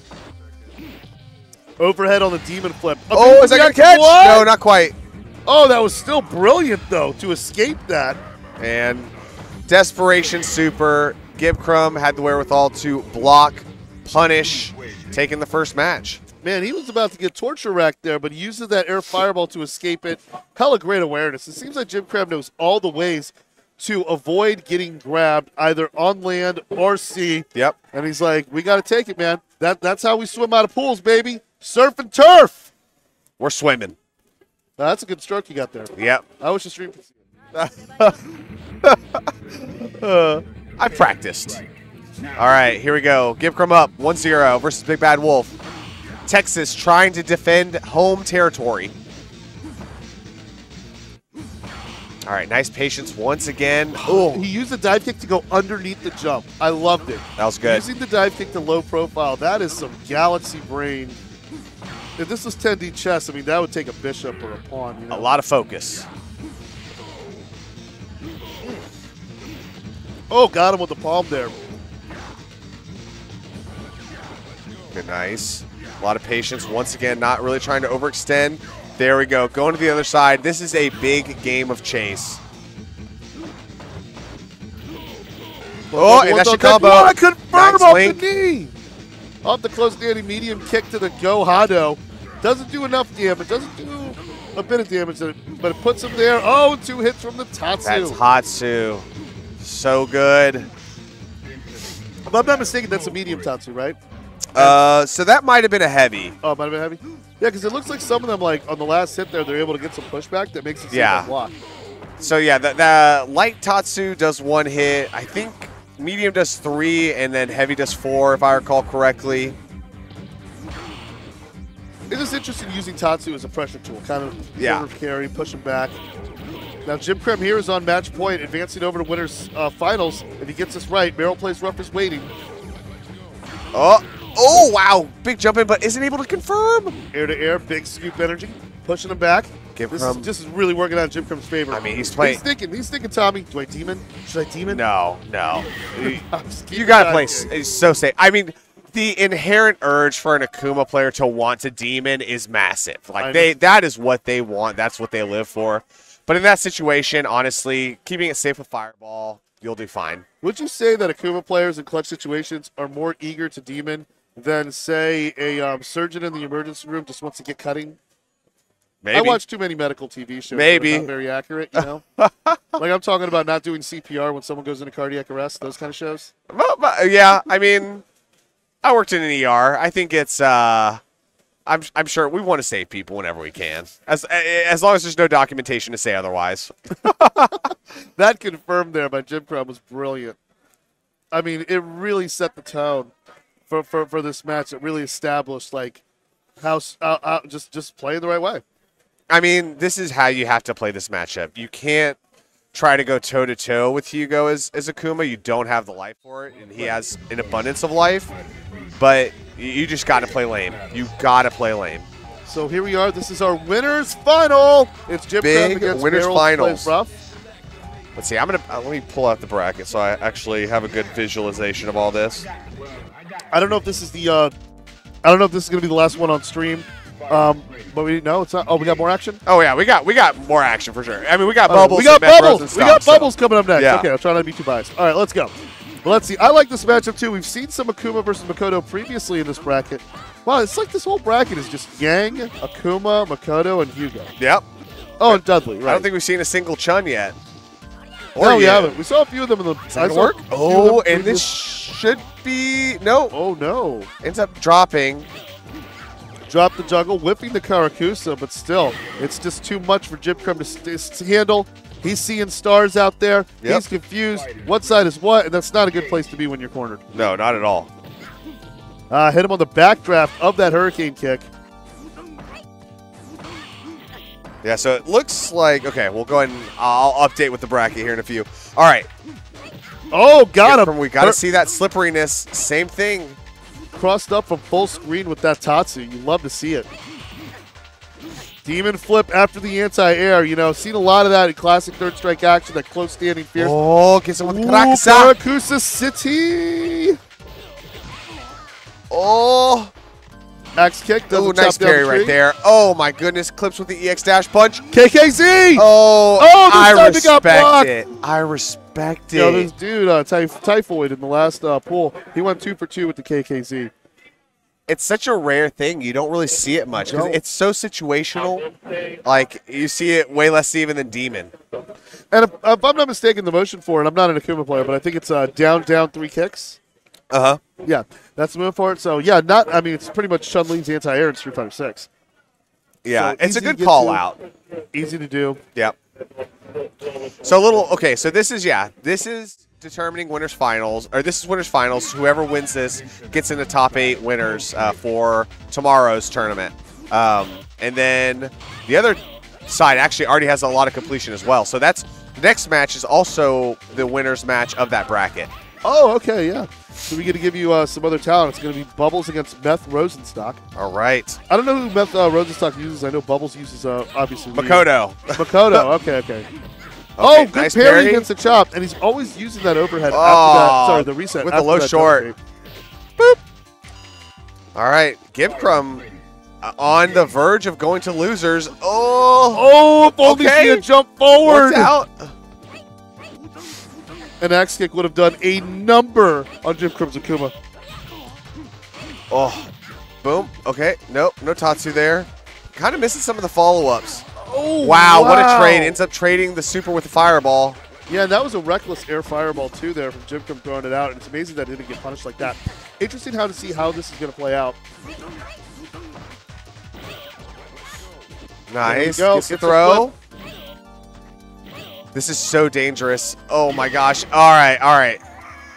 Give Crumb refusing to go out this quickly, able to Tatsu out, take that round, but has to still win this round in order to stay alive in the winner's bracket. Ooh, whip with the throw, and that just gets Karakusa. Oh, no drops the SA2. Man, Jim Crumb just got the luckiest Karakusa there ever. So lucky. Yo, she grabbed it too much. Jim Crumb is just like, you're too close, man. All right. Oh. Back away. Oh, okay. Oh, catches the dash punch there. You want to spend a little bar. You can tell she's buffering. It looks like she might be trying to buffer for maybe an SA2 full screen. I mean, it's worth it, honestly. The risk reward is huge. Oh, the Karakusa.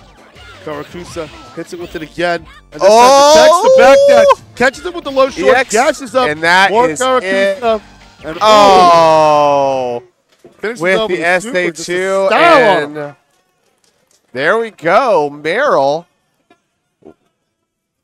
Is this 3 out of 5?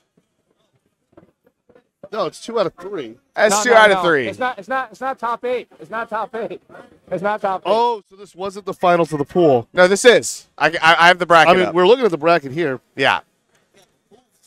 Yeah, pools are still 2 out of 3. It doesn't get 3 out of 5 until usually winners finals, grand finals, losers finals. How dare they have the nerve to try to impose 3 out of 5 in a pool? Yeah, this ain't The Street Fighter 6. audacity. This No, ain't and I don't think Street Fighter 6 should be 3 out of 5 either. I'm in the minority about that, I know, but I was about to say that game's pretty unforgiving. yeah, like it should be 3 out of 5 if you're playing with people like if it's like Ken. Right. But like I play Chun-Li, so 3 out of 5 is like a marathon. That's true.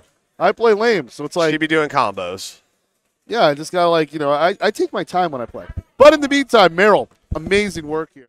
I mean, just being able to take out Yangs and Akumas, marching all the way out. Let's go over to the other side of the bracket here, the other winner's final here. We got Bubbles, who we've seen him do an impressive performance at tournaments at East Coast Throwdown. One of New York's finest players, Bubbles. And on the other hand, we got more Makoto. Meth Rosenstock. This is a good-ass Makoto, though. I know that for sure. Meth has been a up-and-comer within the Dallas scene, has had some really strong results. Okay, this is going to be an interesting match, right? Because Bubbles is the invader. He's one of the invaders from New York. And he's got that dungeon, so you better get those berries unlocked. Oh, my goodness, the air-to-air. I know, it gets that stand roundhouse for the extra hit. Just gets that 3-piece. And, Tommy, I wanted to pick your brain about this. Like, Ryu's close standing Fierce Punch, if I recall correctly, it's one of the few characters that has, like, a 5-framer, and only Goki and Chun-Li with their close standing roundhouse are, like, similar, right? Okay. Oh, there's the parries. There's the parries. Oh, my goodness. But it's not enough. And then Bubbles is like, I can parry, too. Nice, okay. Oh, okay. Great nice, gets the throw right there. Oh, low short into the dash punch. Super. Got to be real careful looking out for the stun. Now at this point, looking out for the kill. Oh, my goodness. These boys. Oh, nice. And then that was actually super smart. Oh, but you know something, Tommy. Wait. Let's tailor the tape here. Let's rewind a second here. If Bubbles would have just let it rip with the 2-hit Denjin Hadouken, it would have got stunned. You don't think so? No, Meth didn't have much stun on the board. Oh, okay. So what ended up happening there? Oh my goodness! We'll review it here shortly. We'll review it. Yeah. All right. Nice. Gets the super again. Oh, that dash up, Karaksa. Oh, ends up missing it. Okay, not a bad punish. Nice CP there. Gonna set up the Denjin. Oh, and gonna get the fat jump in combo. Whoa, nice tech. Yeah, but this time he went with a 2-hit Denjin, not the full charge. And let's see if he continues to go that route because Mess parries are on point. Yeah. Oh, man, this is a really tight match. He was baiting that death punch. Okay. Didn't even matter. I mean, technically he dropped the combo there, but he was able to just get the chip kill, it looks like. There he goes. Takes the victory vape. We didn't see it. We got the victory vape. We got the Red Bull power-up. This is a really good match, though. I mean, these two characters are just simply degenerate. Let's see. Is Bubbles going to go? Give him more steak, less sizzle. He's going to come straight up like the unfrosted Pop-Tart, just straight to the jam. Is he going to stick with the Denjin? Is he going to keep the charge? The crowd wants him to keep the Denjin. We all want the Denjin. Yeah. Meth 1-0 over Bumbles here. Bubbles makes no adaptation. Meth sticking with that Super Art 1 on that Makoto choice. Nice. I got to stand up and stretch for a moment. Oh, sounds good. Sounds good. good. You're good. I know. This third strike be making me want to stretch. Ugh. Oh, okay, there's that dog kick. Sets it up. Full charge because she's in the air, baby. Yep. That's stun. Oh, yeah. That close. When he gets that close standing fierce in there, either it's heavy Tatsu or the big donkey kick. I mean, that's a big donkey kick. I call it El Burro. Yeah, that's the typical combo that you do follow up with the Denjin. Oh my goodness, that delay low forward into the DP. Fully charged. That was so meaty. Goodness gracious. Hit him on the back end nice of throw the right there. D. It's going to be really hard to turn this around. Wake up universal overhead. Strong performance by Bubbles. Just came back swinging. Goodness gracious. Oh, he earned that Red Bull there. Yeah. He earned that Red Bull. And that's the thing I've seen Bubbles do in earlier matches. Able to even up, able to close gaps, honestly, able to chase down. I mean, he's fantastic. After that swig of Red Bull, I think I saw some wings on Bubbles. That's all I'm going to say. Oh, he earned his wings. He earned his wings. All right, here we go. Nice dash under right there into the Karaksa. Oh. Okay. Meth just wants to reach Oh, for it. nice. He's just going for the jugular. No, that's stun. Ends up missing the jump in. Actually, that would have been dead, but okay. Yeah, Doesn't quite matter. ground. Was able to still seal the deal. It was a pretty one-sided round that time. I mean, and this is just how these two characters go. These are characters that get in your face. Oh, did you see that parry to the close standing fierce Tatsu with the corner carry there? Bubbles sensing the awareness with Meth on top, 8 nice. point. Good punish right there into the Karakasa. He's not really jumping after those dash punches. Oh, that crouching medium kick in the corner has been really problematic for Bubbles. That's been fantastic using that. Oh, and this is Bubbles thinks it's dead. Yeah. This is dead. GG's. All right. Wow. I mean, what an impressive comeback there from Bubbles, though. Meth really Rosenstock able to defend Texas with that performance. Bubbles still in the tournament. Look at that. Chugs the Red Bull. Finishes the bowl. I like it because he knows he's got to earn it in the losers bracket. They're telling him to stay on. Hey, I know in the chat they've been saying we want more Bubbles. I want more Bubbles, you know? Is that it? Let's see. I think that's LG. That is LG. I'm trying to see right now. I know their pool's almost all complete. So that is actually the next match, it looks like. And so this next match will determine who gets out on loser's side. And then we get to recap the top 8. Yeah. That's going to be a lot of fun. Well, actually, so this is technically the pool that was before the other pool that we were kind of doing commentary on when we first started. Right. So there's quite a few losers matches in the last pool of the day that still need to be completed. Winner's side already done. Mara was able to make it out. However, on the loser's side, we still got probably around 6 to 7 matches, but we are already in this match with Bubbles versus Algie. Algie is a fantastic Dudley player. And he's repping Houston with the courage to wear that old school WrestleMania 8 Bret Hart pink. That's the pink he beat the Intercontinental Championship from Roddy Piper with. Again, trying to go air to air with that jumping roundhouse or the jumping parry. I like that approach. Oh, nice. Throws him back. Overhead. Will it? No! He seemed to be waiting a little too long for that to confirm there. Oh, that's going to be a big buffer. Shouldn't stun, but will do a good amount of damage. That Rose is just going to hold him hostage there. Keep that meter high. Keep that stun meter high, and then a pair of fierce punches. All right. Watch where you're Algie's going. getting hype. Algie wants to keep on swinging. Let me at him. Let me at him. That's that energy he's got on the machine there. And then Bubbles is just like, okay.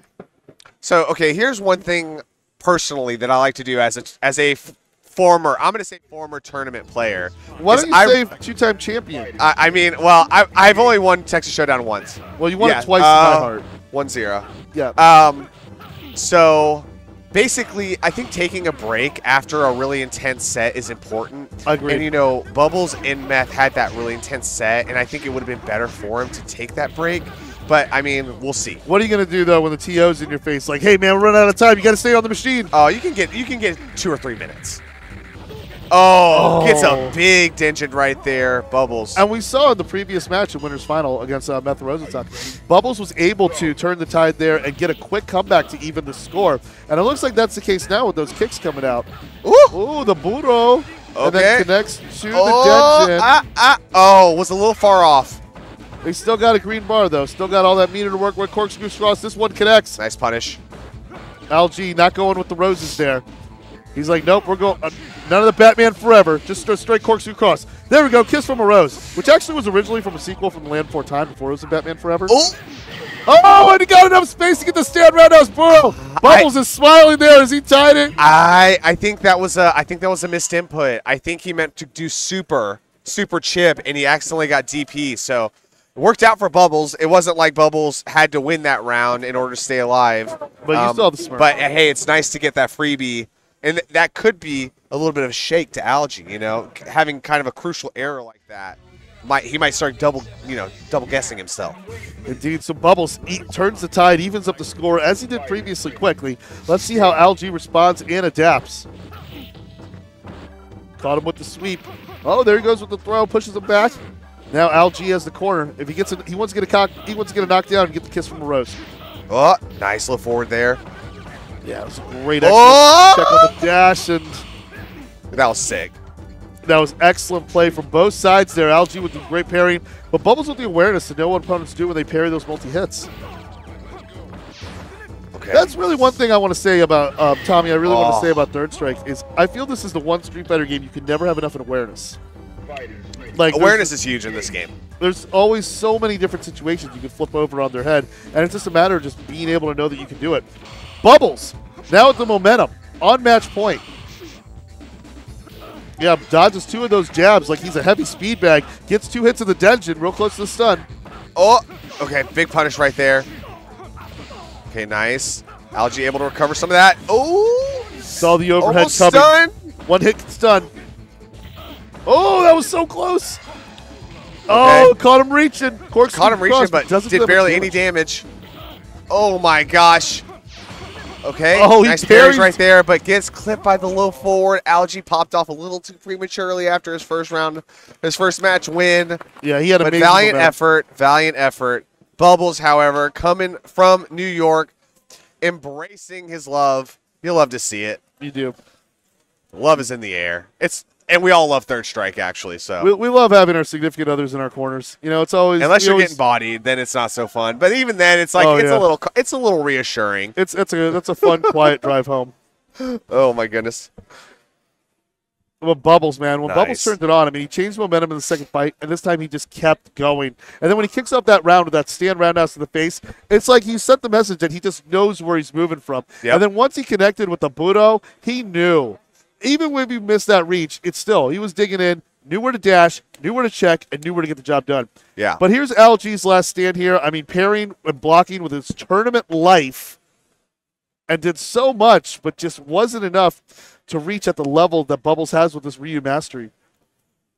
Yeah, I mean, Bubbles, being from New York, has some exceptionally strong players from that region. I mean, you've got Frankie 3S, you've got Daisuke, who is from Japan but lives, at least last I know, he lives in New York. But I've seen he visits. He's on the New York stream. Seen him I mean, him being a Ryu player as well, even though they play different supers, you can talk about strategy, you can talk about mindset. Where do you want to like pressure people, bait parries, etc.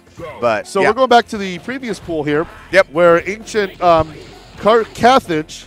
I think we're missing the R there. So is it Carthage? Carthage? I don't even know. To me, or going up against Ham's Arcade, who we saw rocking earlier with the Carmen San Diego Q.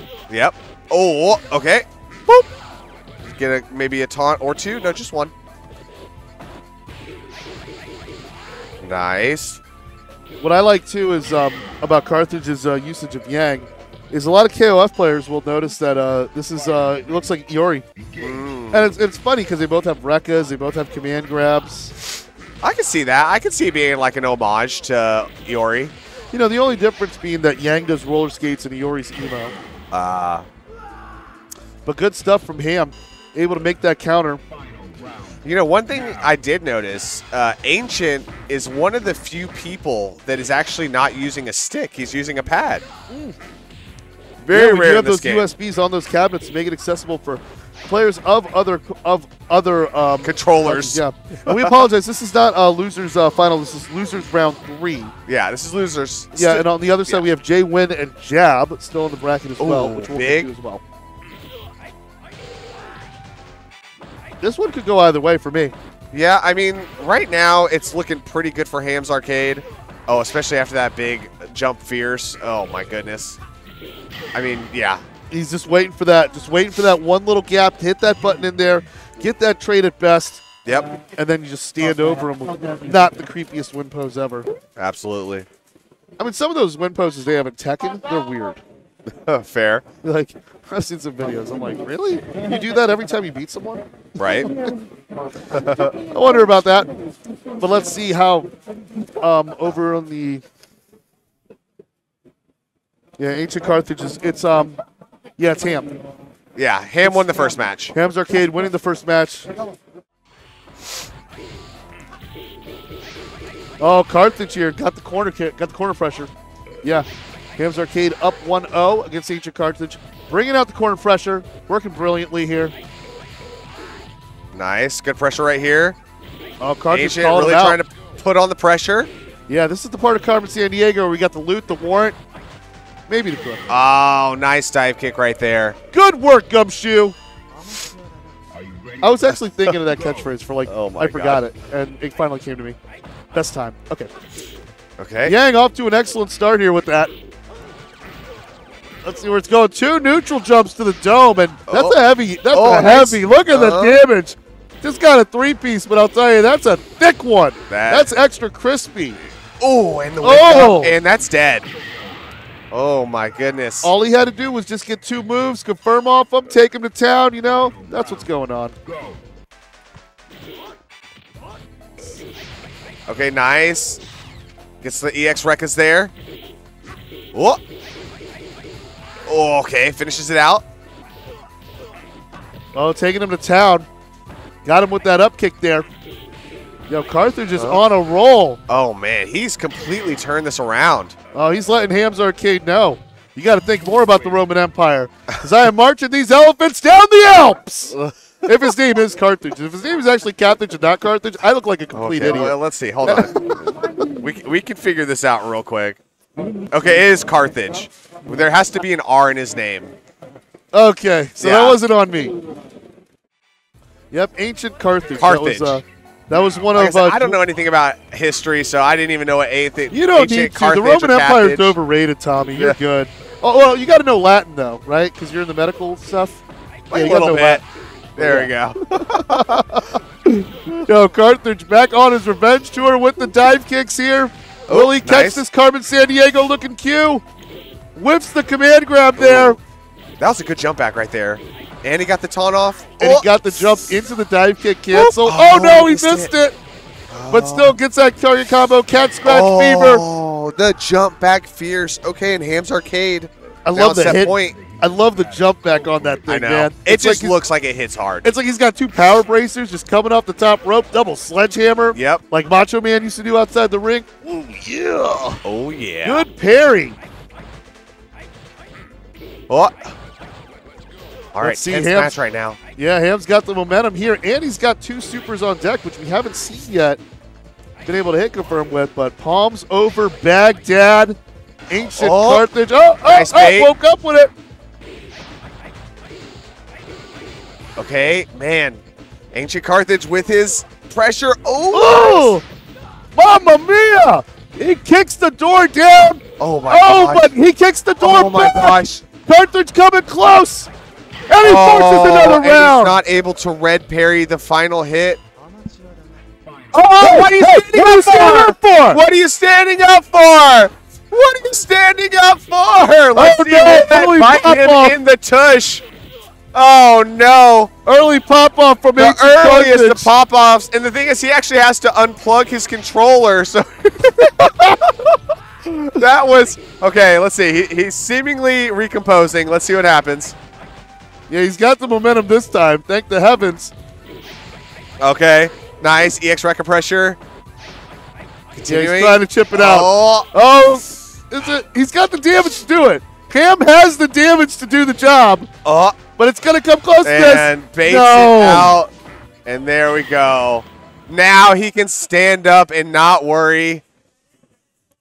Okay, he's double checking. He's triple checking. I respect it. He almost cost himself the game potentially. Man, if we didn't warn him, I mean, he would have been all the way to the other side of the ballroom. Yeah. And then would have been sprinting back. I mean, we've seen some of those awkward moments that have happened, not just in bracket, but we've seen it happen in money matches as well. Yep. How embarrassing is that? Absolutely. But he was still able to catch his gears. Let's see. This was an amazing back-and-forth matchup. I mean, Ham was bringing some of that big red, big Clifford, the dog energy. Yep. Because you see that fight in there. Rocking the red with that. Hey, is there a yellow Q outfit, by the way? I don't think there is. So there goes all my Curious George references. There we go. Throwing them out the window. Nice. Gets the command grab right there. Oh, that misses the that was a heartbreaker, Tommy. I mean, that would have been a big one. He still ended up winning, but it's nice to kind of get those combos and feel confident whenever you're playing, right? Let's see. Is this a pop off? Ham almost had it there. Caught the kick. Reset. Takes the throw. Let's see. Look at this. I think it's him. Oh, we didn't get the pop off. It was right after that. Yeah. Yeah. We didn't want to add that to the highlight reel. I respect it. Dang. And so there we go. Hey, at least he went out swinging, you know? Yeah, I respect it. So let's get it over to the other side. We've got Jab or Hugo against Jay Wynn. This is tough. He's going with the C inboot too. So this is the one matchup because you can set up. They're not terribly hard to set up like unblockable situations. Right. And so that's actually why you use SA3 in this matchup is because you can get good damage. You can get the unblockables. It's pretty solid overall. Well, let's get it started there. Only be able to hit him with half of the meter there. Get some of those chips. I love the motion trails, though. It's like, whoa. Yep. Wow, that was a really dangerous whip there from Jab. Oh. Once he gets away with it, but that time, that's a bigger splat. Jay Wynn's going to have to be really careful on how close he is. Here we go. Setting it up. There we go. And he's got it like a... Oh, wow. He got out of it. That's really impressive. He's able to get to the second C inboot. You don't see young players play that efficiently that often. Yeah. I mean, unless they're gods like Yuki or like... KO is the Yang god, but KO, he yeah. never uses. I don't think he ever uses SA3. He plays far too aggressive to like not have a ton of meter for EX Rekkas. Let's see more Seienbu going coast to coast, taking those overheads. A lot of players defending against these custom combos. They usually just take the overhead because there's no follow-up after it. So just Jay Wynn gets a few of those medium-level Shaolin kicks. Jab trying to clap his way to close the distance, get a little closer to get that Gigas breaker. Nice. And is this similar to a... Oh! Wow, what a 720 right there from Jab. Gigas broken. Big, massive damage taken it, but Jab keeps himself in the corner there. How's that? See if that works out. Jay Wynn wants to build some more of that gauge. Just needs a few more of them pokes. Got it now. But before he can activate, Jab's like, hell no. You're going to get this hug. We're going to take you for a ride. Yep. All right, Jab with a very strong showing this first match. Oh, he wants to get out of pools, you know. He's not looking at his homies anymore. Like, so interestingly enough, the same matchup will be happening on both sides. So right now we've got Hugo versus Yang. The next match is actually going to be another Hugo versus Yang, and it could spark a double Hugo or like a mirror match. I think the crowd either wants way. a Hugo mirror. I would actually like a Yang mirror too, but. I mean, I've never seen Hugo versus Yang so much in my life. Yeah. Harry's with the anti. Oh, wow. Great read to see that overhead kick was coming after the reset.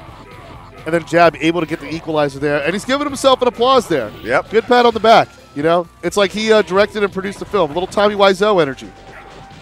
Oh. Okay. Those Rekkas. No. And he whipped it. Oh, he was going for the grab. You are tearing me apart, Lisa. All right. Ooh, so close. Jay Wynn, though, in a pretty good spot. Doesn't need to overextend. Going to play it safe. I respect it. Uses the Seienbu, but nah, Jab is just going to get the trade. I mean, oh, hi, Mock. Yeah. Jay Wynn takes it there. Jump Jab. You're going to have the super priority there. It's a pretty safe option. That's what I wanted to ask you, Mr. Two-Step. So with the Seienbu, does every hit of that count as a super? It should. Like Ganagin does. Okay. It's like same with Ganagin. Yeah. All right. And he's only been activating it from full screen away. So it's like the first 40% of the timer there is just him trying to approach and close in. Yeah, it's not like Yoon where you can activate. Like, this is ideal, right? Boom. Yeah. That's very similar to a Rose with Soul Illusion, how you can pair some instant overheads there when you got that going. It seems like, I wanted to also ask, so there's not really like optimal ways to confirm into Seienbu like you can with Ganagin. Yeah, kind of like what Jay Wynn's trying to set up right now where he does the cross up into, I think it's like crouch strong sweep or something like that. That's kind of what you do against Hugo because if you can get that dive kick at the right time and the right angle, then it creates like an unblockable situation. But honestly, I can't tell if either Jay Wynn is maybe not doing it as tight as he could or if Jab is like successfully parrying out of it every time. Well, I just want to talk about some shenanigans that we saw. Thank you, by the way, for the insight. It was excellent. Of course. You're doing such a service for the chat, man. You're awesome. But I wanted to point out Jay Wynn over on the cabinet there. He kind of crossed his arms there, giving the rise up sign to some of his homies there.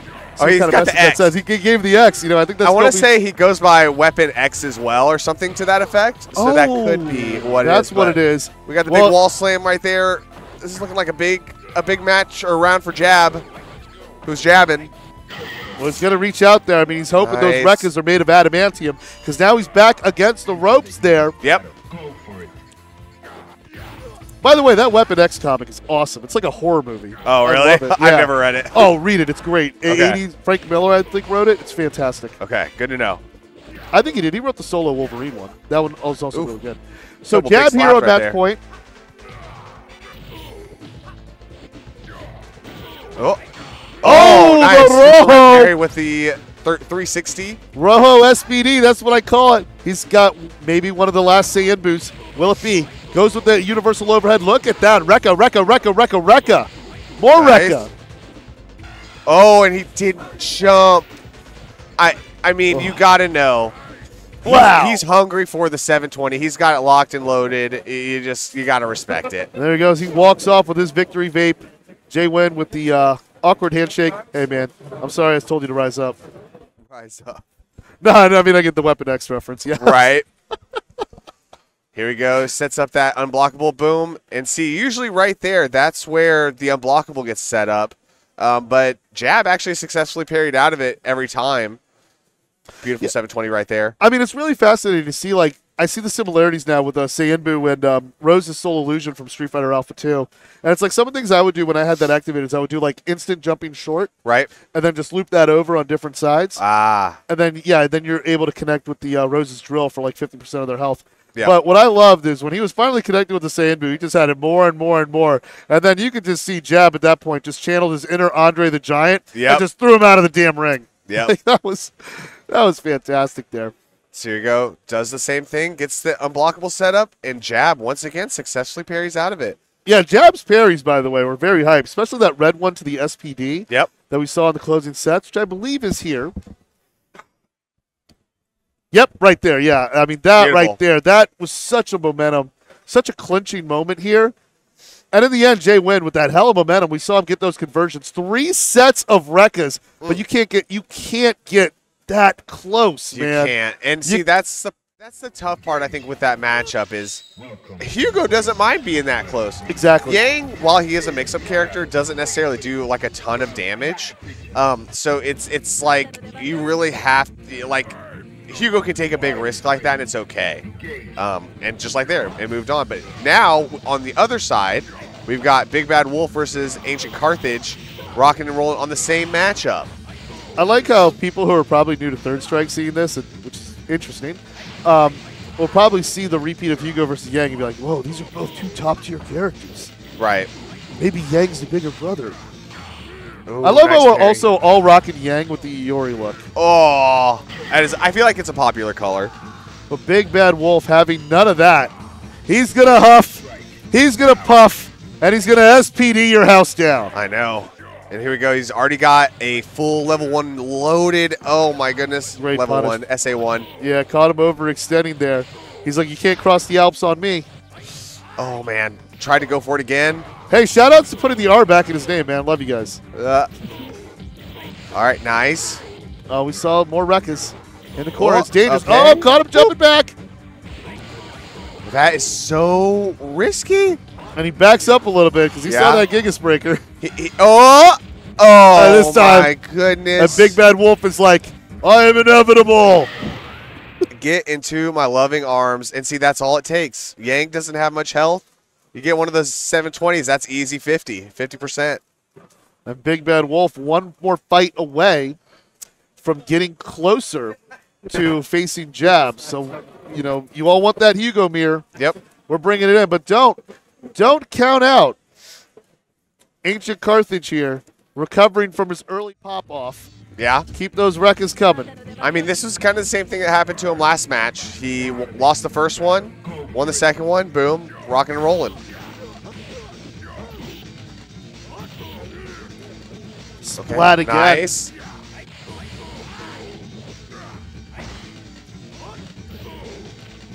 Oh, this is going to be a big problem here. Oh, out of range. Okay, good pressure. Nice. Gets the guest parry into the 360. Oh, that's not quite even more dead. problematic. And 5 fingers. What did they say to the face? Match point. Match point. That's exactly what they said. Oh, No, not that by was far so enough. close, though. That was a pixel away. Ancient Cartridge coming through, pushing himself out of the corner. Oh, trying to continue with the juggle, though. Okay, this nice. Is great. Stun building up. You don't see Hugo get stunned very often. I don't think we are. Oh. Oh, the backbreaker puts him back in the corner. Oh, my goodness. Oh, what a great parry. This time does get the juggle there. This is a great round from Ancient Cartridge here. Isn't it up? Yo, not no! Quite, not quite. Oh, he's gonna regret not doing the EX. Well, I didn't even. Oh man. If he would have used a little bit of meter, would have lived to see another round. But instead, Big Bad Wolf, he forces the Hugo mirror with that advancement. There we go. What a monster play here. Believe this next matchup is. Let's look at the brackets. Yes, so it's Jab versus Big Bad Wolf. Okay, the winner goes against Jim Krem. Yep. Who we saw earlier, I believe, who lost to Merrill. No, not to Merrill. He lost to. Yeah, no, he lost to Merrill. You're right. That was the one moment I gaslighted myself. It'd be like that sometimes. Yeah, the only time really my memory seems to serve consistently is during that card game in Super Mario Brothers 3. I can always tell you where the 1-up and the 20 coins are. I love it. Right here, we're seeing Big Bad Wolf really did pretty well as far as getting some parries into the 360s. Huge damage. And then that was the momentum shift when he saw the 4-finger say to the face. Yep, I mean right here. Boop. Carthage coming back. And then caught him there for the win. Yep. And this was after Carthage was connecting with the Rekka that was getting really close to the kill, but used the normal Rekka instead of the EX one and just gave Big Bad Wolf that magic pixel. Now, I know it wouldn't have decided it. Would have been the round.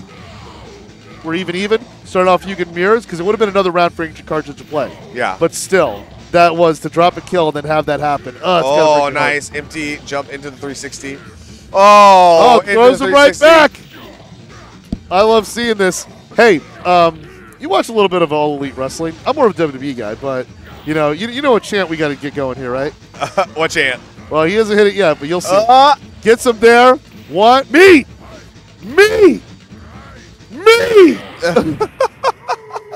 Come on, chat. You know you're with it. Oh, my goodness. This is the match. This is the two biggest dudes out there. And Jab with the big 720 right there. I just noticed they actually picked two different supers. Yeah, I mean, he's been going with the Super Art 3, so he's holding up against that. Oh, I want to see some beef and spice, damn it. Oh, my goodness. Not the beef and spice. Oh, my goodness. All right, Big Bad Wolf now. I can't say who I was impersonating there, but. Here we go. Oh, big clap energy there. There's a Super Art. He's throwing more than bows. Oh, parry the big one. Just adding insult to injury. Like, you didn't have to super do the 360 like that. That's all I'm going to say. I mean, it's just looking like the shades of young Yokozuna when he could do, like, the rock bottom on people. I like it. Yeah, back in the early 90s, man. RIP, one of the GOATs. Let's see how Jab's going to respond to that. Oh, yeah. You can tell. I saw Jab. He tried to get that 360 off. Big Bad Wolf in the pink, Jab in the blue. Oh, that could have been a big punish. Oh, nice punish. Both full meters here. Those empty jump 360s are doing work. Whoa, oh my gosh, the dolphin. Too much. Down forward roundhouse. Dolphin. The straight up dolphin with the headbutt. Shades of Bam Bam Bigelow. Taking the first round there. Woo! Big Bad Wolf is coming closer. He's like looking at Jim Crom like, your Akuma is mine. I know. Did Capcom play either of these two? He did. So he won 2-0 versus Big Bad Wolf. So if Big Bad Wolf wins this, it'll actually be a rematch. Double Jeopardy is always very hard. We love runbacks, yeah. And to be double Jeopardy, that sends you're gonna have a long flight home, basically. Yeah. So Jab making an adjustment here. He doesn't want to play the mirror anymore. He wants to get a little heavy hitting. Wants to throw some of the hands out there. Not many people love mirror matches, so it kind of makes sense. But I don't know. I guess we'll see how he does. Yeah, as a player, I think they're a war crime. I think they should not happen. They're terrible. I just hate losing to another Chun-Li. Nice confirm right there. Ooh. Scoop. Caught him there. Nope. Okay. Oh. Jab into the stance strong. All right. Big Bad Wolf on set point. Set point there. Sorry to interrupt you, man. No, you're good. You're good. Stand kicks, good use of the buttons there. Now, this is an interesting thing because normally Dudley wins in matchups when he gets a trades, but you don't really want to trade against this guy. And Big Bad Wolf with that Super Art 3 on deck, you know what he can do. True. He might be able to punish that with Super. Oh, my goodness. What a scoop. Yeah, splats him right there. Oh, empty okay. jump, caught him with the corkscrew cross. And then he's like, nope. Nice, gets the super priority there. Big Bad Wolf. Corkscrew Okay. cross again. Another wake up super. They are, this is a slobber knocker straight up. Oh, Chad throwing his hands up in the air a bit. Well, bring out some of JR's barbecue. Oh, no. Big drop kick energy off the ropes for the big man who gets his run back against Jim Crumb. He does. Not only does he defeat the other Hugo, he made him switch characters, and then he paid the price. There you Like go. you see, Super Art 3 gets blocked, goes into the Gigas Breaker. Me!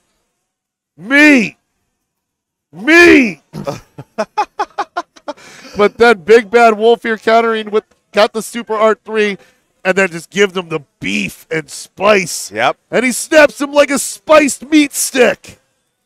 So, really good work by Big Bad Wolf overall. Just dominated in the that anti-air was actually kind of crazy, but he did really well in the mirror, and then ends up handling the Dudley pretty well.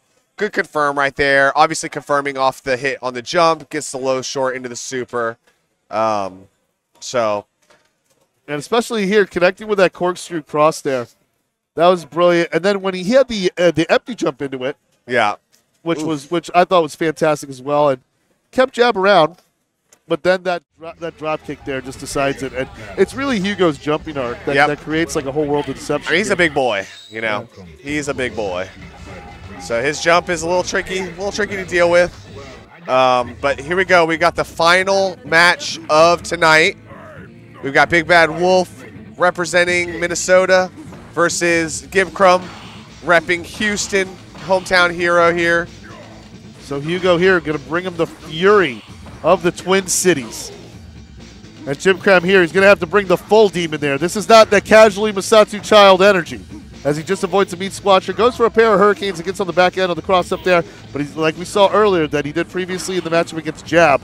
Jim Cram was able to take to the skies and just negate some of that command grabbing egregiousness.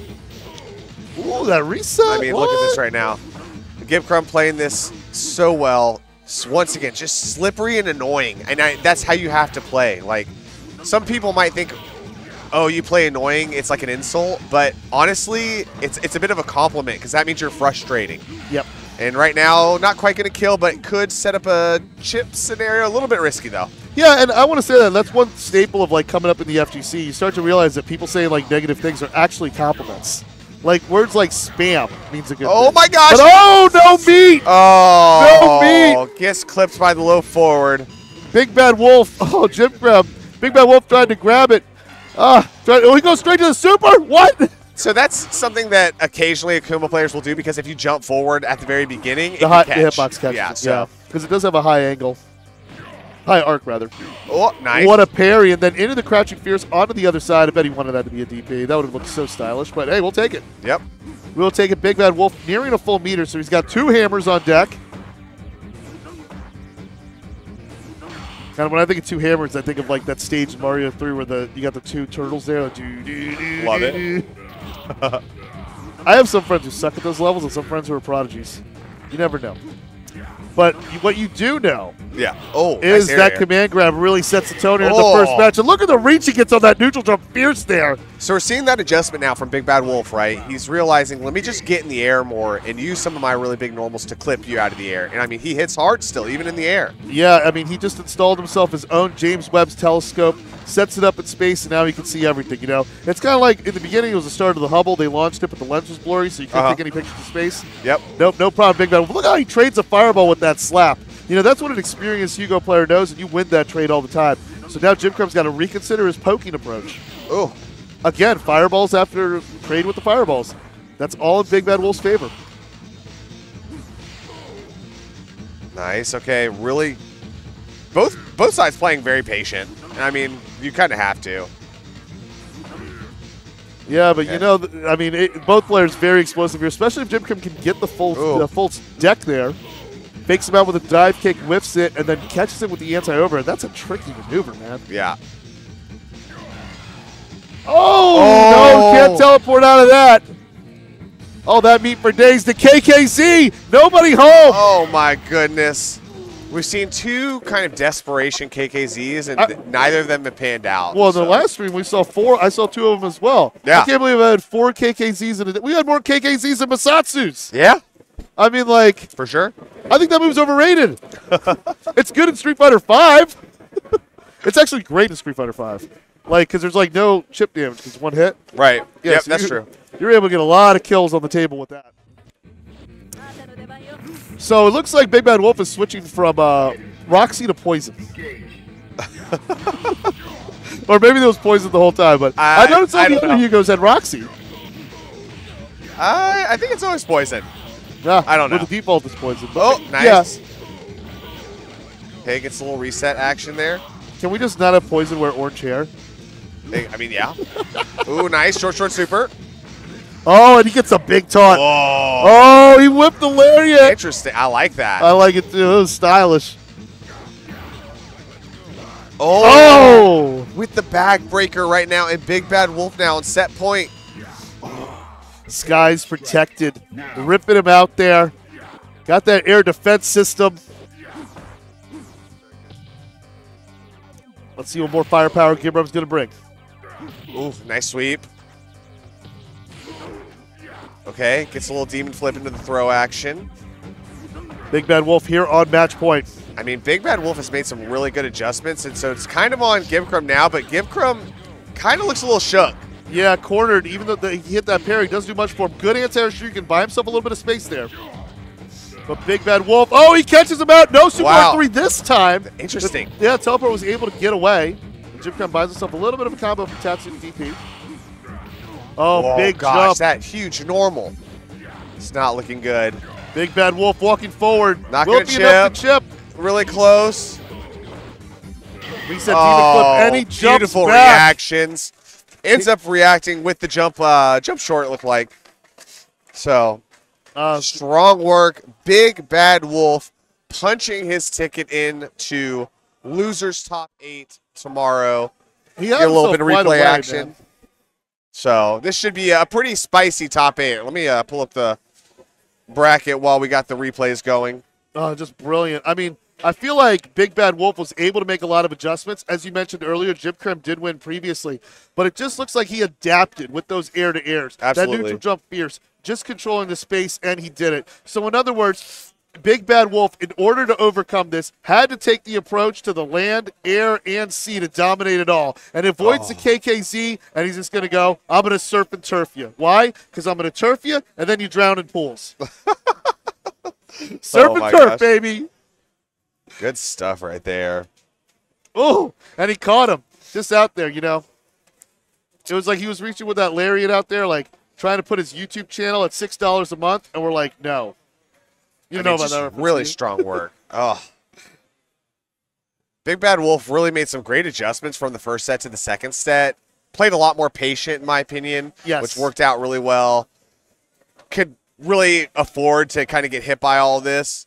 And he was looking to trade. That's the other thing I like, too, is we saw earlier, like, for instance, he came close to the fireballs and was able to slap him while getting hit with the fireballs. And to a Hugo player, that makes me that makes them a happy Hugo 100% of the time, 100 times. So that was fantastic. I mean, Big Bad Wolf really showed his adaptations and was really able to be, I mean, is he the last Hugo standing? We'll find out as we recap this top 8. Yeah, so right now for tomorrow, we've got top 8 tomorrow. It should be at 2 p.m. CST, so just keep that on your calendar. We've got Chosen out of Dallas, a Dallas Yun player, versus Meryl plays Ruff, who played today. She plays Makoto. Then we got Wax versus, who's a Dallas Yun as well, versus Beth Rosenstock, Dallas Makoto. On the other side of winners. Losers, we've got there we go. It's right in front of us now. Then we got Big Nasty versus Big Bad Wolf. So that's going to be a Hugo mirror right there. We can never get enough of them. I know. And then we've got Dictator, who is a Houston Makoto player, versus Bubbles, New York. He might be the only out of state, or okay, no, him and Big Bad Wolf, they're the only out of state players here this weekend. But really exciting stuff. It's going to be a great tournament tomorrow, so please make sure that you tune in. I believe it's streaming on this channel tomorrow. On this channel. Should be on this channel tomorrow, 2 p.m. Central Time, as you mentioned. And yeah, so let's look at the character breakdown again. We've got Yun, Makoto, Makoto, Hugo, Makoto, Ryu. Well, it's a lot of Makoto. All I know is I don't see any Chun, so I'm just inclined to believe that Yun is really broken. We had a couple Chuns last year. There was one. Was it 2 years ago? When? I believe there was a Texas Showdown that didn't have Chun-Li in top 8. I'm trying to remember which one it was. No, all the most recent ones have had Chun in top 8. Oh, yeah, you played Chun-Li and you won. Yeah. So I've been in top 8 the past few years. Not this year. Yeah. I'm not playing, but Yun, just such a strong character. I think we really need to reevaluate that character, probably nerf him out of existence. Just kidding. That obviously would never happen. We play a game that is never going to change, and I like it because of that. So I mean, it's just great seeing Ryu, because I remember like sometimes in Third Strike conversations, some people would put Ryu at like the lowest possible tier. Right. But seeing how he was able to get that damage and put out there, and when he was just a few donkey kicks away from changing it, I really like Bubbles and like exactly the way he brings that New York style of Ryu. It's fantastic. We've seen him play excellently on the East Coast, and also he learned from the best. He learned from Daisuke. Indeed. Which really shows, like some of his examples. What Daisuke has said about Bubbles is how he knows how to go for optimal options all the time, which you really need to do to make Ryu be that formidable. Right. But we got a lot of Makoto going on there. Yeah, so we do. Expect to see a lot of Karakusa action coming your way. Peru. And it's just going to be a lot of that, a lot of choke slamming from hell. But like we said, we got 2 Hugos left as well, so you're going to start things off with a Hugo mirror in the loser's bracket. I'm expecting to see a lot more meat chance come along that way. So 2 p.m. tomorrow, don't go nowhere. It's going to come directly after the top 8 of Super Turbo. So that is going to be awesome. Yeah. Hey, right here in Houston, man, we're coming. So got you guys with more stuff with Texas Showdown action. I'm the one and only Team Chris, alongside the Third Strike God, Tommy Two-Step. We will see y'all tomorrow. See y'all tomorrow. Hey, man, thank you, guys.